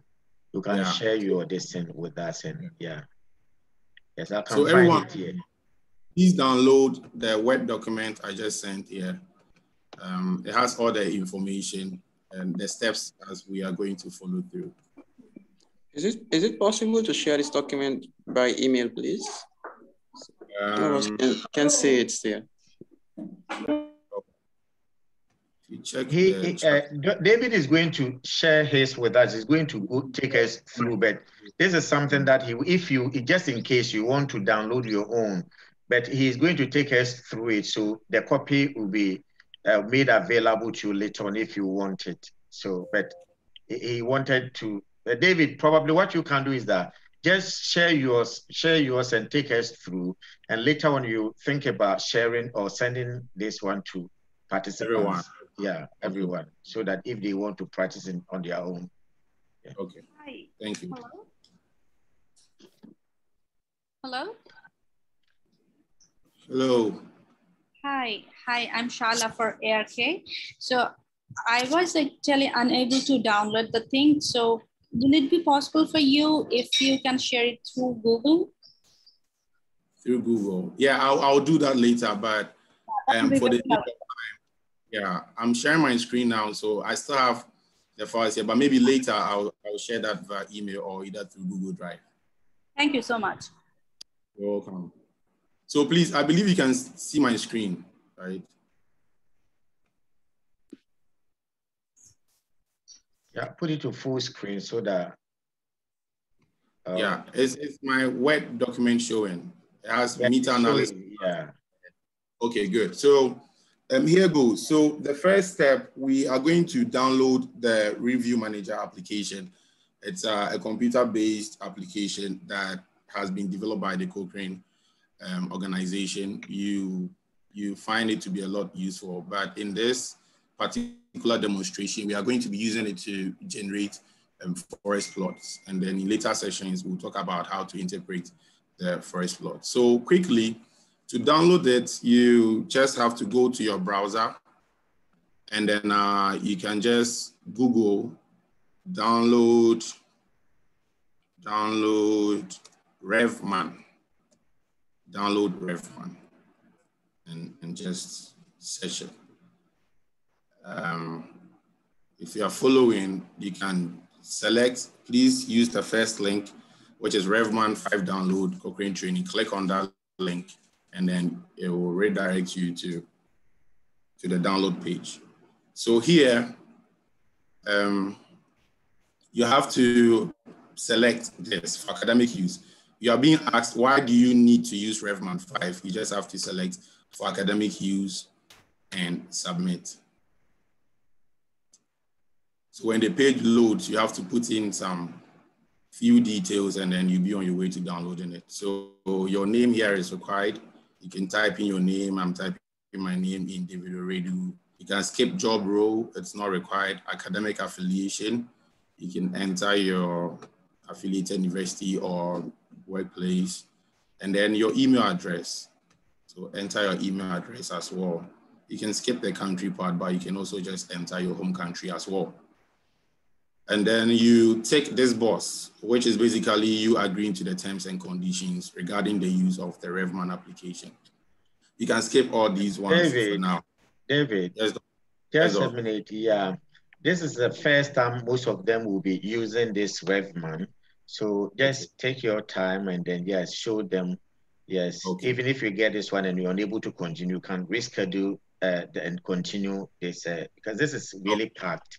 This synthesis. So take your time so that when they go back, they can do it. And participants, let me add this one. RevMan, you see, when you're doing analysis, you will need a statistical software. The Cochrane collaboration has been pioneers in systematic reviews, but these are all on randomized controlled trials. And they developed this RevMan, which is really user-friendly and is very important. When we have another session that you'll be doing later on, how we can write manuscript or prepare systematic review, we're going to use this RevMan again. They have two components. The part that you can use to write everything from the background till analysis and discussion.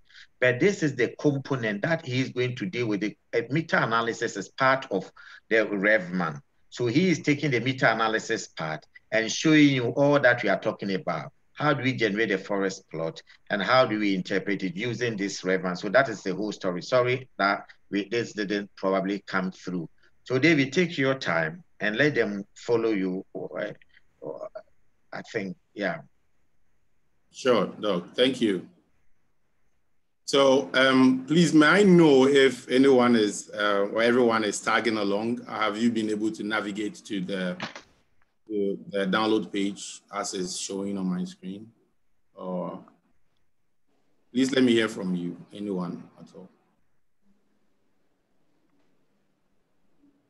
Not yet. Yeah. Okay. Anyone else? Is anyone else following? Have you been able to get here to this page? Yeah. Okay. Well, if you are here, just fill in the information, your name.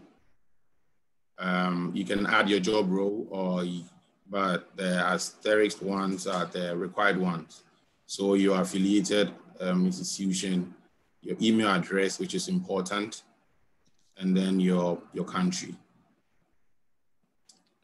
If you are done with that, you need to fill out here. Could you please give a short description of the work you expect to do with RevMan? Here in this box, you want to type a short reason why you want to use RevMan. So maybe you can type for use a academic training and generating or on conducting meta analysis.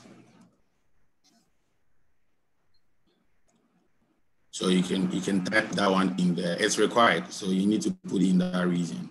Any reason actually goes, but for academic use or for your intended use, that is. So after that, you proceed to take in the agreement, all right? And then you can actually skip it too. It's not actually required. It's with the preferences if you want to be contacted with emails on development and updates and all of that, all right? So if you are done with that, then you can submit the form. You can submit. I understand that some of us might be having internet challenges, so it will generally be slow loading on your part, but please try and follow as closely as possible. And of course, the session is being recorded, so later when it's shared with you, you can play it back and then have time to also follow through. All right. So this is the final download page where you select the appropriate installation file or model for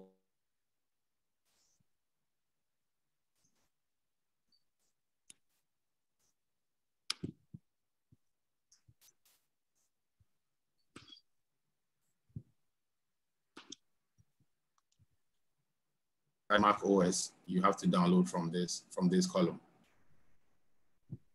So I am using Windows, so I will download from here. But also with the Windows, you need to download the one that is for the Windows version you are running. If it's a 64-bit version or a 32-bit version.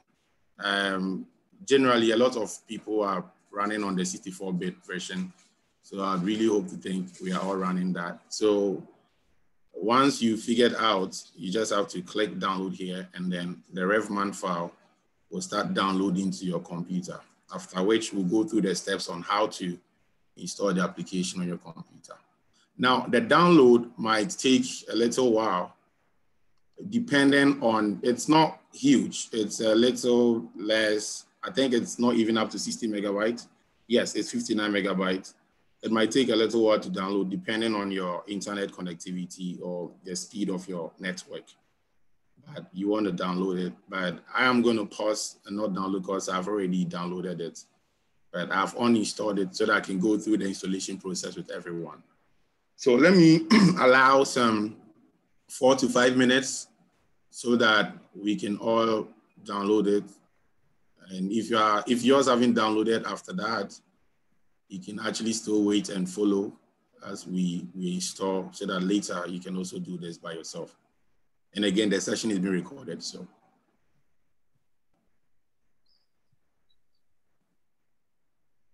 So please, are you with me? Are you, have you been able to follow? Have you gotten to the download page? Have you started downloading your file?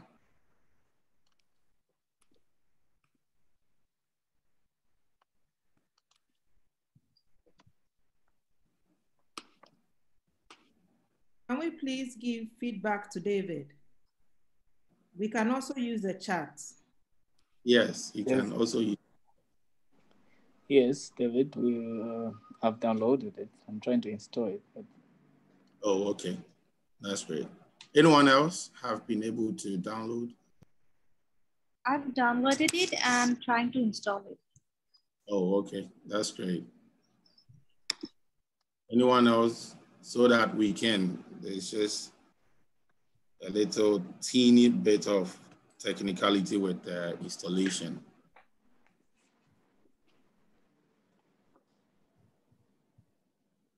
So I have 2 people that have downloaded and installing.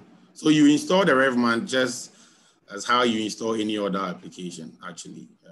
It's not any different. You double click it, it's loading. When the install wizard comes up, that's basically it. The only technical thing is just when it's done installing, you have to choose between 2 modes, which is the standard mode and then the non-Cochrane mode. And then you have to select the non-Cochrane mode there, but we'll get there very soon anyway. Like I said, I'm gonna be also installing, so you can see how the installation goes. So from here, you click next, agree, you accept the agreement, you go to next, you want to check this file, and then option, sorry, go to next, and then that's it. So start installing. Anyone having challenges installing? Anyone else apart from the 2 participants that have been? Sorry, I can't see your names yet.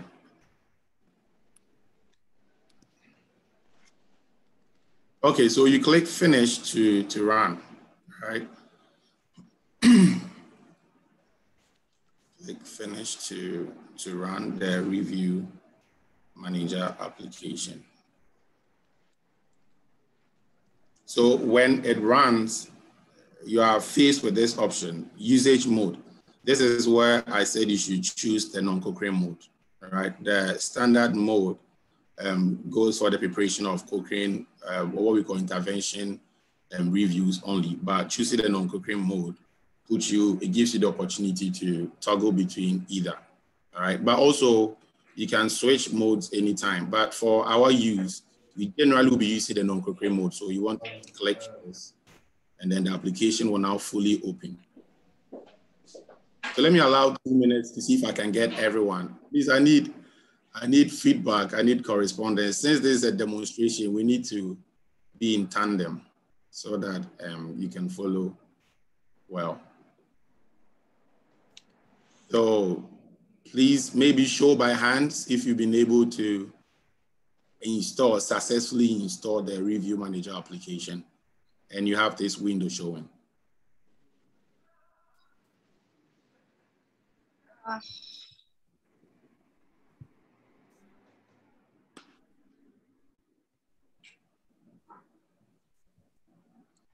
So David, we have only 2 participants now.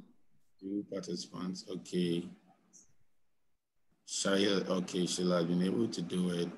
Yes. Adam has been able to. Katie, are you there? Zuma, Wanza, yeah. Anyone else? Are you guys following anyway? Are you having challenges downloading the application or installing? Any challenges that I can address? I'm facing challenges in actually installing the software. Downloading is done, but it's not getting installed in the system. Okay. When you try installing, do you get any prompt? Is there any issue or it's just not installed? It's just saying that the review manager installer can't be opened because it's from an unidentified developer. Maybe I should have it from the App Store. That is your firewall working. So you have to allow it through. I am, but it's not working. Wow. I'm sure your firewall is on, and it will generally block applications that are not coming from trusted websites or known websites. I'm sure. If you can turn your firewall off, or you can allow this particular setup to go through this 1 minute. David, since you will be recording, please take yours, because some of them will have an internet instability and they'll find it difficult downloading at this moment. Take them through. The recorded version will be sent to them, and you also give them what you're going to use, the template, so they can follow through. Okay. You use yours, and we are all watching what you're doing. Okay, thank you. Yeah. So this is the, should I say, the landing page or the first page of the Review Manager application. I believe it's showing. Yes. Yes, it's showing. Yes. So once you are here, you want to start. So this whole idea is to how to conduct meta-analysis. And as Dr. Danso already hinted, you can use the RevMan for so much more. You can actually use it to guide the preparation of a full-blown systematic review, whether a protocol or the full review itself.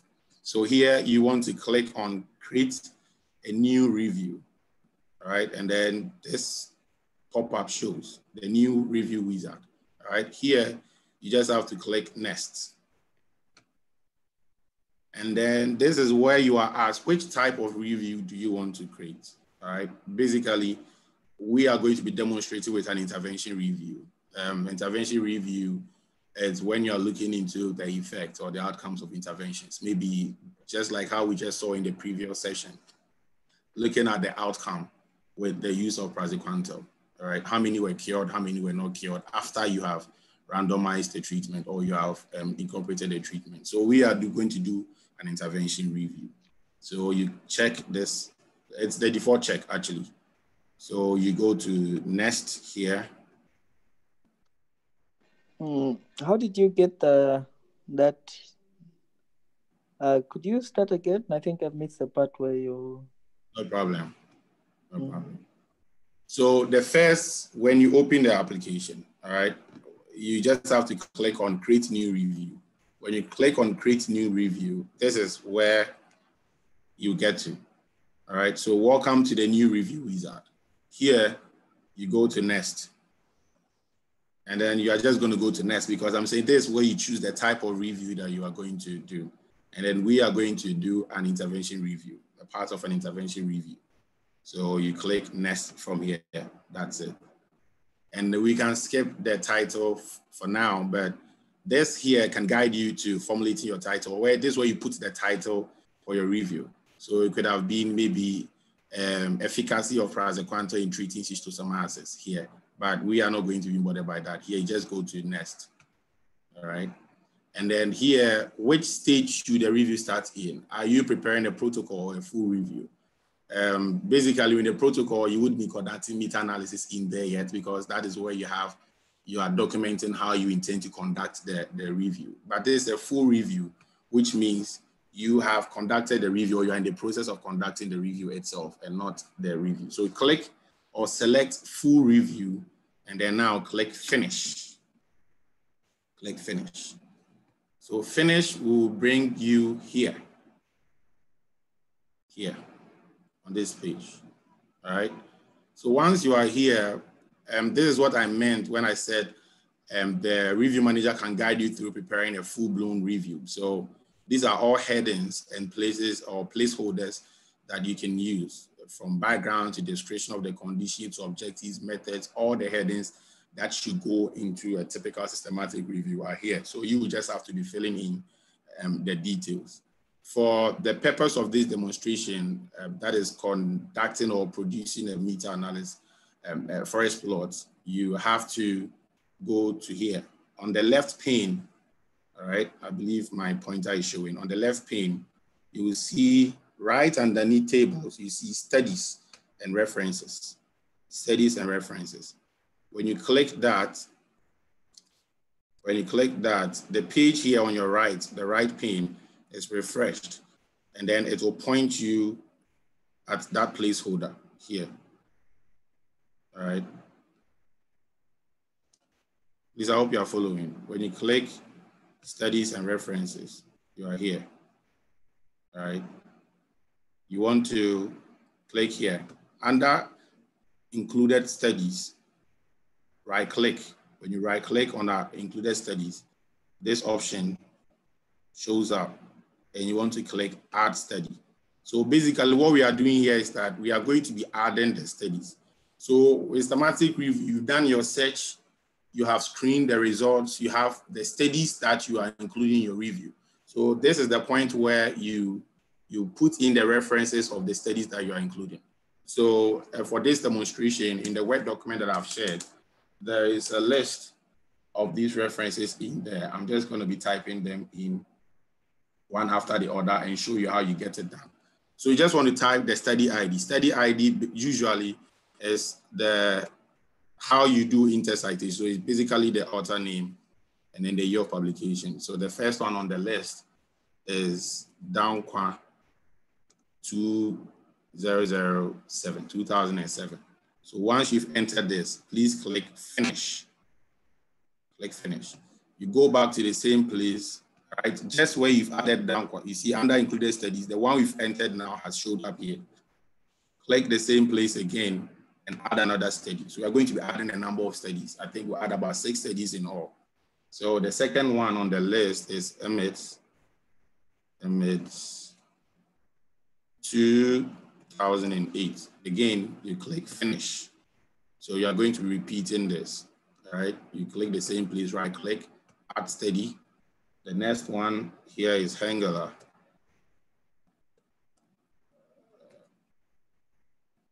(1992). You click finish.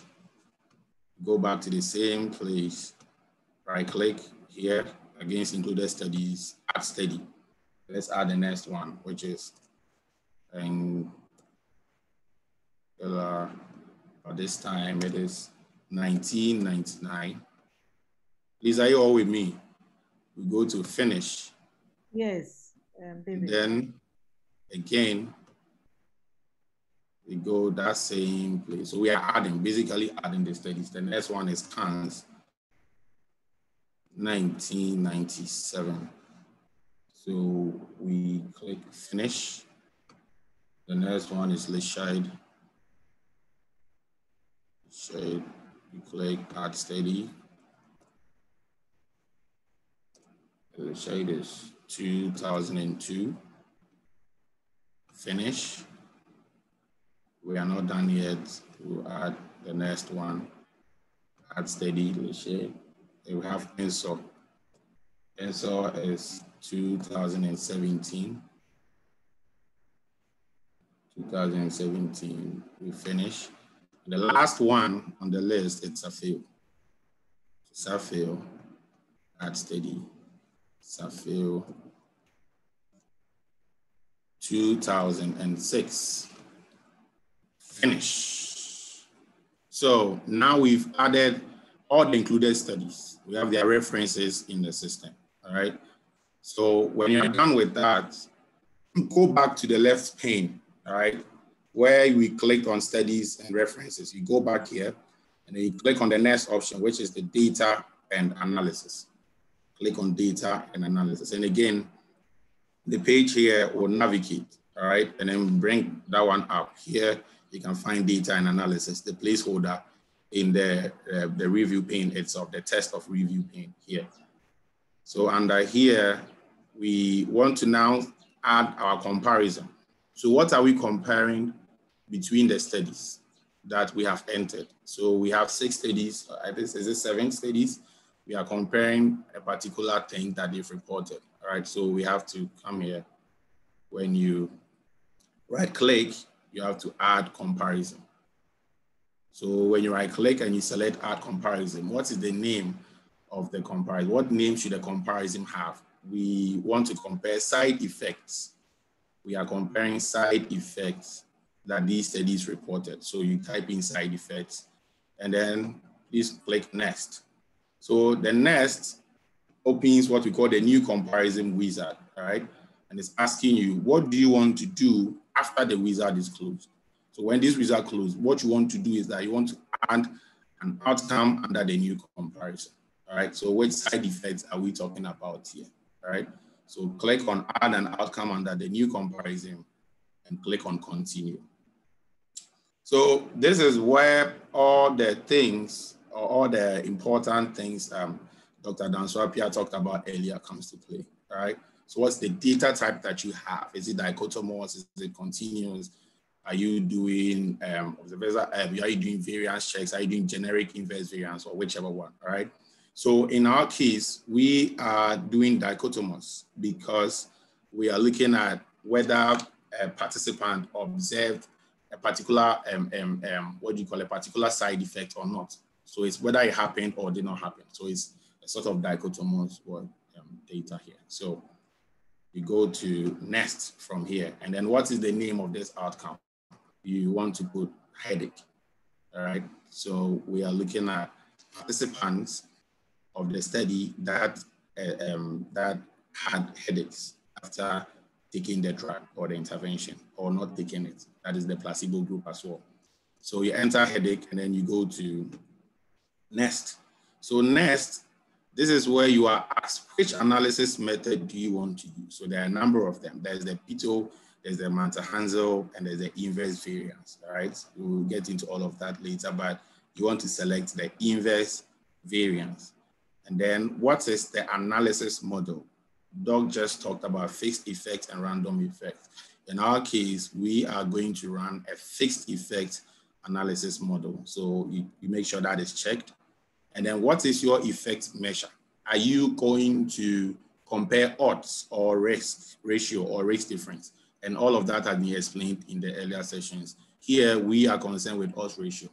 What are the odds that somebody in the intervention group experienced headache compared to somebody, to the odds of somebody in the control group or the placebo group having that same effect or headache? All right, so odds ratio, that is what you select. And then you go to next. From here, it's just next. Here, you're looking at the confidence interval you want. Usually, it's set at 95. It's set at 95%. In this case, all right. So here, you just want to also go to next. All right, and then next again. Now, on this page, you are going to select add study data for the new outcome, because we are now going to put or input the data, all right, for this outcome that we are talking about, headache, all right? We are now going to put in the data for how many people in the treatment group had headaches and how many in the control didn't, like all of that data, all right? So you want to add study data for the new outcome. Remember, we have not added any data yet. All we did was to add the references of the included studies. We are now actually going to put in the data that was reported or that were reported by the studies that have been included. So check add study data for the new outcome and now click continue. All right.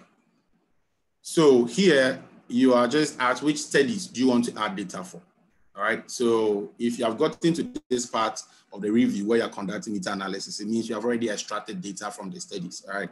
So we are going to put that data in, but we are considering all of these studies. And usually you can have a situation where not all studies included in your review will contribute data when it comes to the meta-analysis. And this is the place where you would have selected studies that only have data for the particular outcome you are going to analyze. Right? In our case, they all have data. So you have to either click Control and A, which will highlight all of these studies, or you can hold down Control and select them one by one. So Control A will highlight all of it, and then you just click Finish. All right. So when you click Finish, this is basically a table pane, right, where we are going to put in the data, all right, that have been reported by the studies. All right. This place is adjustable. You can always drag to draw the graph page in view.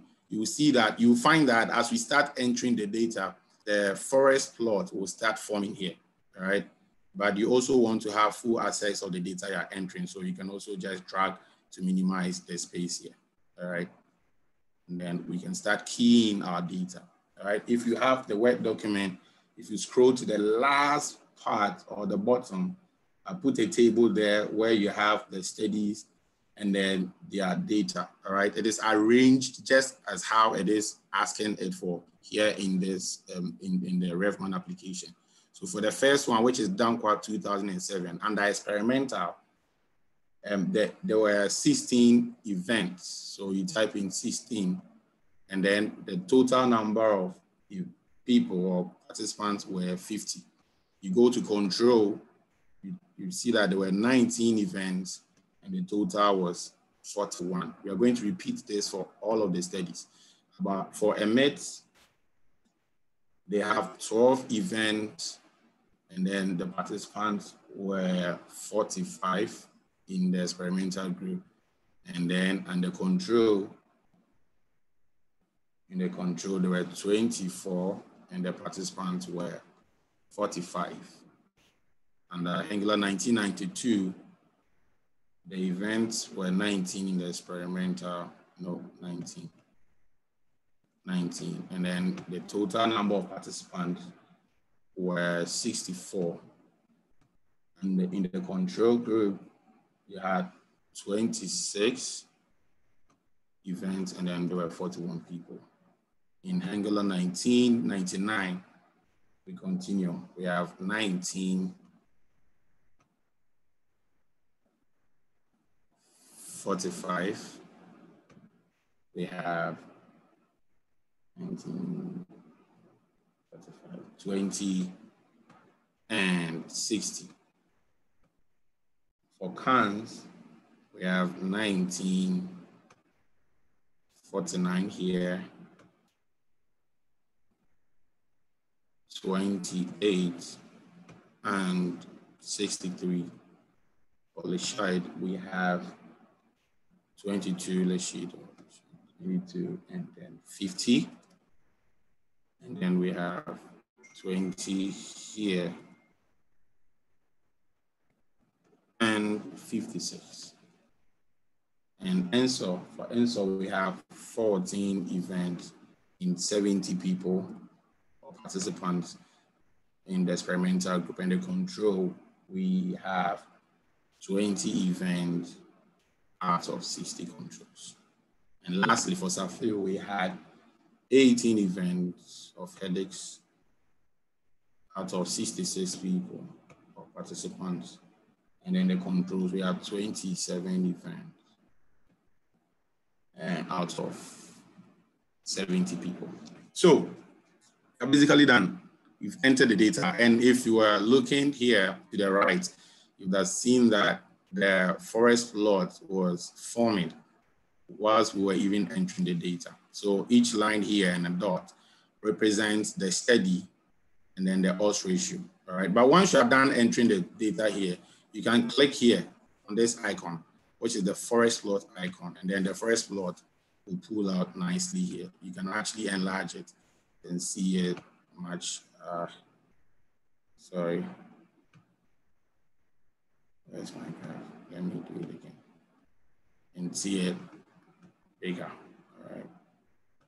My mouse is. So this is our forest plot. If you've been able to get here, congratulations, you have generated your first forest plot.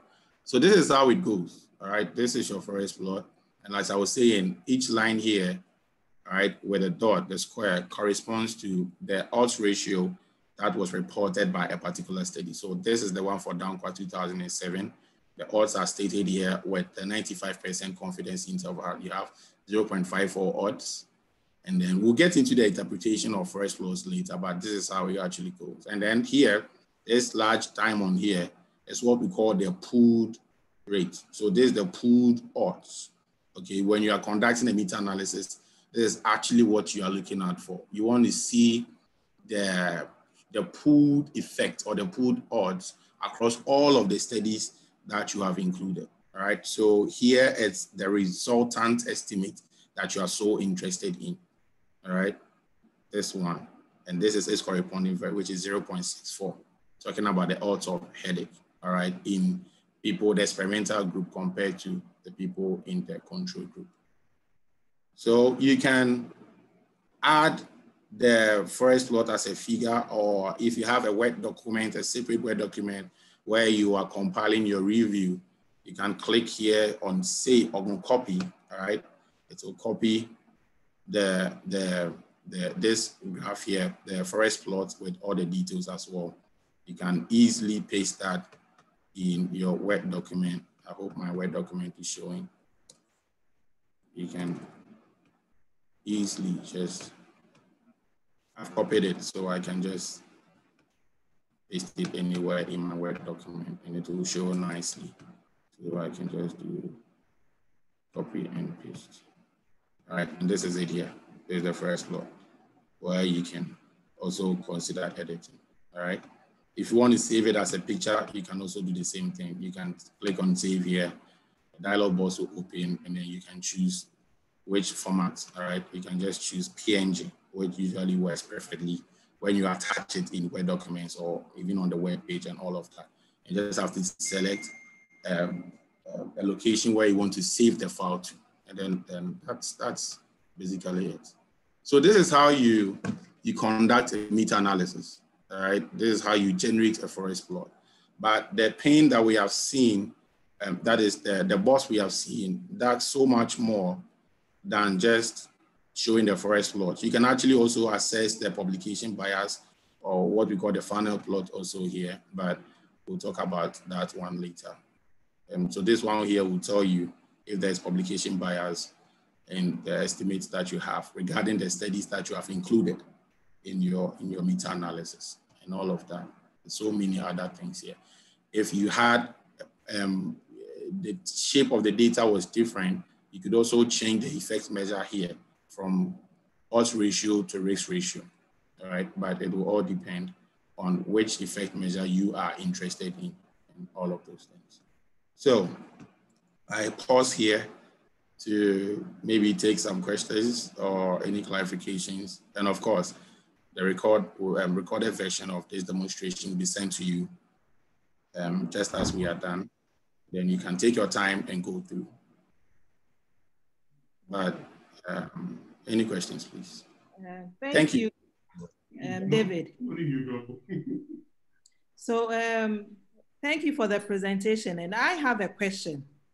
When sure. you entering in the name, so the Dankwa 2007, I wanted to know if there's a way to just upload that name and not necessarily type in. And this is because if I have about 20 or 30 subgroups, it means I have to manually type in all these groups.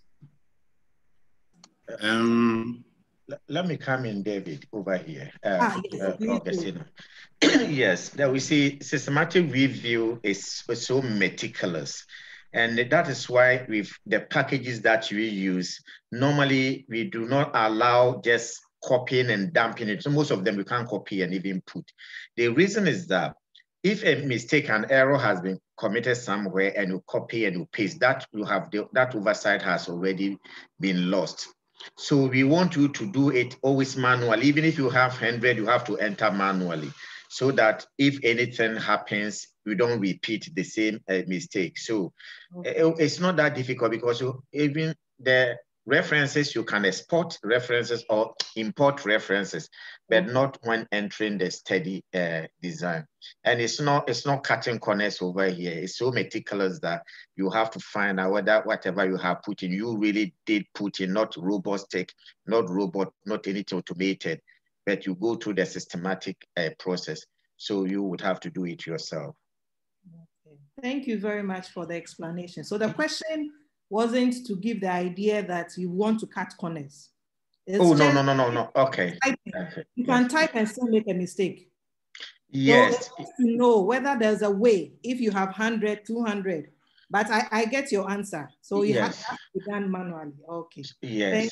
And the likelihood that the same mistake will happen in the same area, maybe, for example, if you are typing the name and the name, unless you don't check, and then you just made the same mistake, is something that normally doesn't happen often. And that is why normally we do duplicates and other things to check this random error. So it is a way of, if a mistake has been made somewhere, you also, yes. But let me also say that, yes, that is true. It's not for you, but most people do systematic review and want to cut corners. So I will still emphasize that not you per se, but that is what people do. They want to hurry up. 1 week we have done a systematic review and there is gone out, and that is why they are making noise about that. That is not the best way. We discourage that one. So it's painstaking. Cochrane reviews take over three years, even with improved methods. So, and then Campbell's collaboration to those who started the real systematic review, they also take a lot of time. So I urge you, it's not going to be straightforward, and then sometimes you are not going to get it the way probably you want to do it. The system will dictate for you, and then you have to follow through. Thank you. Do we have questions for David and Tony? This is a very interactive section, so please let's ask questions. Hi, hello. It was a very informative and well-articulated presentation. Thank you so much. I just have a small question. If I am working on a topic that has actually addressed the research question through a qualitative study, how can I include that? The qualitative study include this meta-analysis. How can I include that?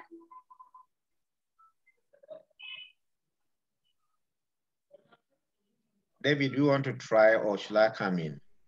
Doug, please come in. I didn't get the question quite well. Yes, my line was... she wants to find out, for example, this one has been used to generate this forest plot for quantitative analysis, like meta-analysis, and she wants to find out if you are doing a qualitative synthesis, yes, how can you go around it? Do you have to use the same thing?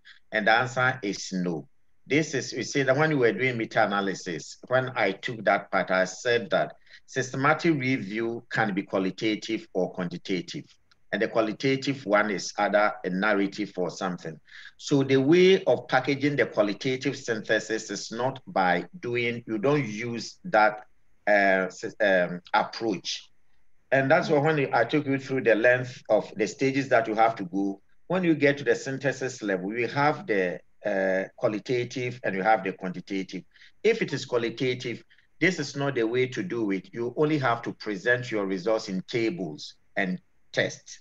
So you create tables to present your results. You don't put them together in a quantitative way like this, because they are not going to use the odds ratios, the risk ratios, qualitative you don't. So you just report as is in a table. And after you have reported in a table, you have to find a way of putting together in categories and come out with final synthesized evidence. That is by pulling, inspecting. That one is done manually too. So it depends on your intuition and your understanding in the area to gauge. This is what all the findings that I've produced in the qualitative review are telling us to generate the final evidence. There are some softwares for the qualitative way of doing a qualitative AP reviewer, and other so many softwares are there. But this is purely for quantitative systematic review. Okay. Has your question been answered? Yeah, thank you so much. Okay. You are welcome. Any more questions for David and Tony?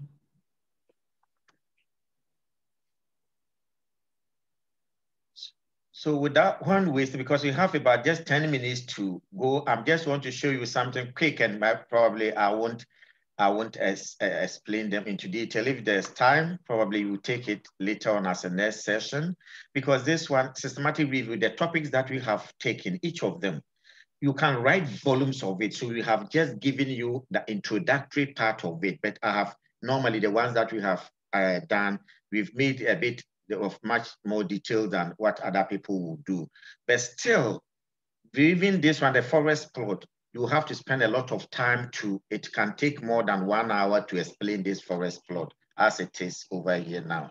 So take it as the basis and then let's build on. But if there's an opportunity and we are doing advanced maybe courses, each of them will be taken one by one. the forest plot, heterogeneity, a lot of them, all the topics will be taken one by one to really expand. So whilst what probably, David, if you can, stop sharing and probably share the word thing that you use for them to get a picture of, just run through, quickly project it, and then we take it down so that I can have the 10 minutes to share something with them, maybe 1 or 2 minutes to show them something. Okay, sure, Doc. Share the word document you use. Each of them is going to have it. So don't worry so much. You're going to have the word document which specifies stage by so what you need to do. Click here, there's this, and takes you through them. Yeah, so this is the Word document, the one I was trying to put in the chat, but you also get it via email on Google Drive. So there's the process. That's the first step, how to download the RevMan, right? The review. You can just once you have the Word document, you can actually just click on this link and it will take you straight to the download page without you having going to Google and all that. But of course, you have to also follow the steps that I iterated. You have to select for academic use, put in the details as are required, and then choose the version that is appropriate on the machine that you're running, whether Windows, Linux, or Mac OS, all right? And then, yeah, from there, this is all about the installation. So the installation is pretty automatic after you've just double clicked. The rest is, the last one, like I said, is for you to choose between standard and non-concurrent mode. You have to select the non-concurrent mode, right? And then you are done. So there's the first or the landing page once you open the Review Manager application. And this is why I said you click on Create New Review, and then you proceed to go through the steps. The steps are also here. These are the references you were adding. So the studies, Dankwa, the meds, and the rest, all tabulated here.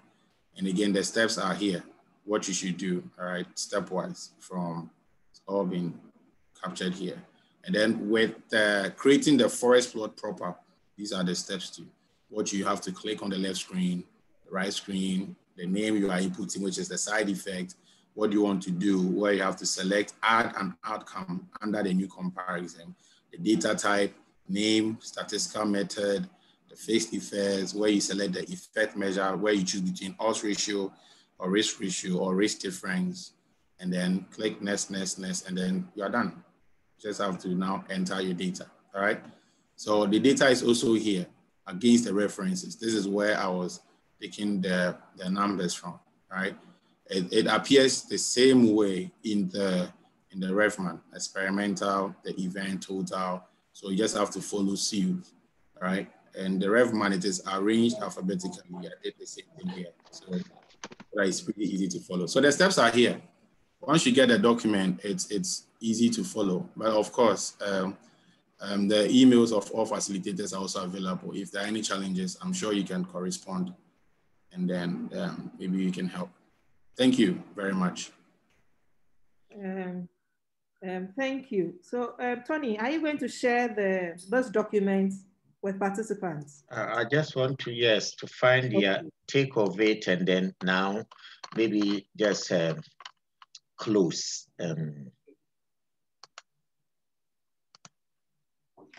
Yes.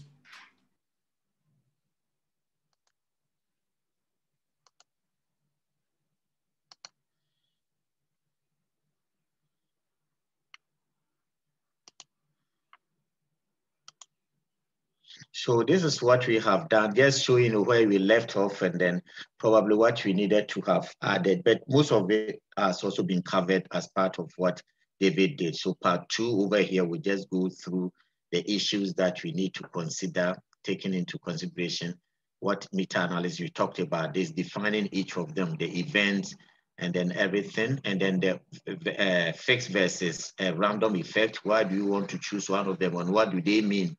And then yes, fixed effect I've given you. So the slides probably will come later, and you can just go through them. It is simple. The explanation has been given. So And then you talk with over here, random effect model, the rest, and then over here, the pool, what he did. So when you do fixed effect model, we want to talk about the difference that when we use fixed or random, it doesn't mean the change is not that much, but the emphasis is on the confidence interval. We will have time to explain that. Look at the random effect.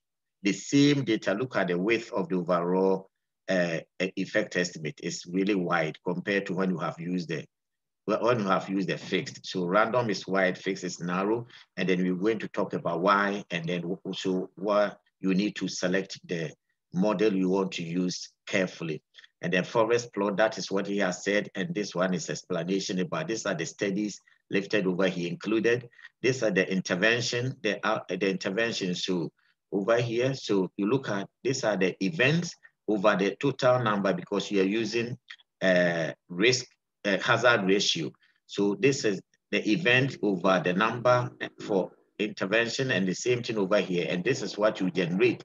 But go through over here, sometimes you can have a meta-analysis in this format. This is also a meta-analysis. You can, this one we call the Bayesian meta-analysis. What we are looking at is the frequencies meta-analysis, the forest plot. But you can come to the Bayesian meta-analysis. This is what it does. And the interpretation is subject to the person who is doing it. This is really, look at the legend. It's explain everything over here.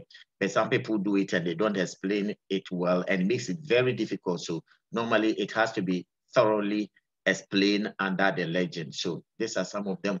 And this one, sometimes you find some heterogeneous studies and you want to take care of them. Why don't we just add them? And it's telling you, why do we have to weight the studies? Each of them is weighted.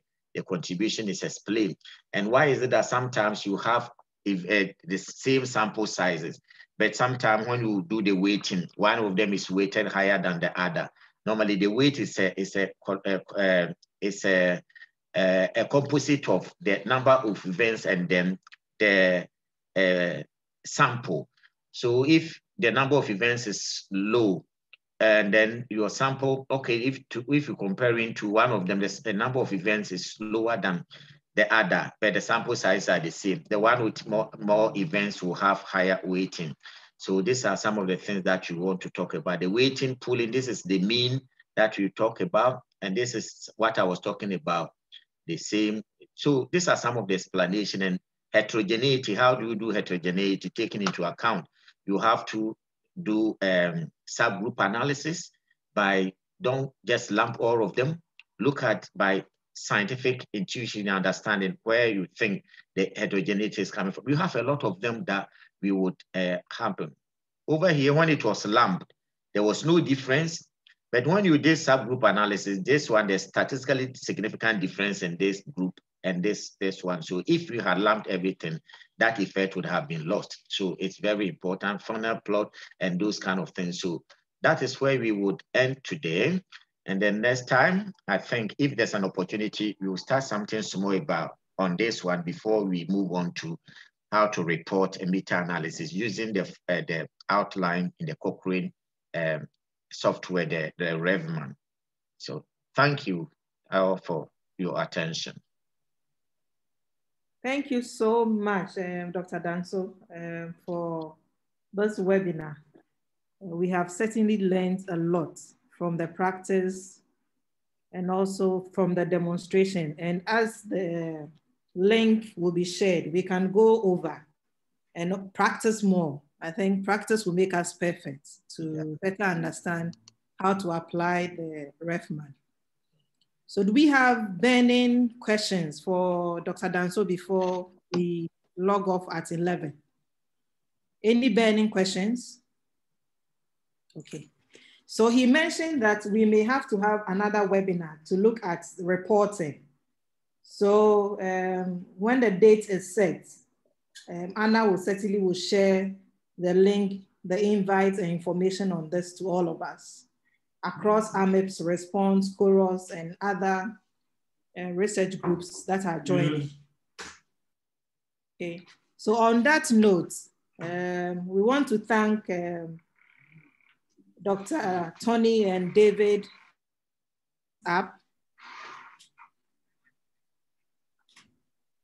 Can we all give a thumbs up? Thank you. Okay. So all the best, and definitely we'll meet in the next webinar. And we'll share the Zoom recording. Okay. How do we So get the much. materials? Yes, so Anna will share the material. So I'm not sure about the presentation, but the Word documents, Dr. Danso, that you showed yes, us. you add it to the package to be shared. Okay. So Tony will send it to Anna, and Anna will share to the group. Is that okay? But does Anna have does she have our emails? So Anna has just put in her email address in the chat. Please take note of her email address. Okay. If you contact her, she'll do that. But you also will find the recordings on the AMIP's website. I think that link was also shared earlier on. So okay. We are yet to put the webinar 7 and this 8 on the website. Okay. Okay. Thank you so much for joining in till the end. And we'll certainly will meet again for webinar 9. Yes, and next time probably we're going to do it just 1 hour or 1.5 because 3 hours is really, I can see that most people run away before the 3 hours. And so we will have to probably take that one into consideration when we're planning. I think if we're able to give 1 hour each time and do series of them, it will be better than maybe when we have to give it a long time so that we can accommodate those who don't have time. Okay. So. Very useful thoughts, yeah. So on that note, thank you and see you again. All the best. Bye. Thank you. Bye. Thank you once again. You're welcome.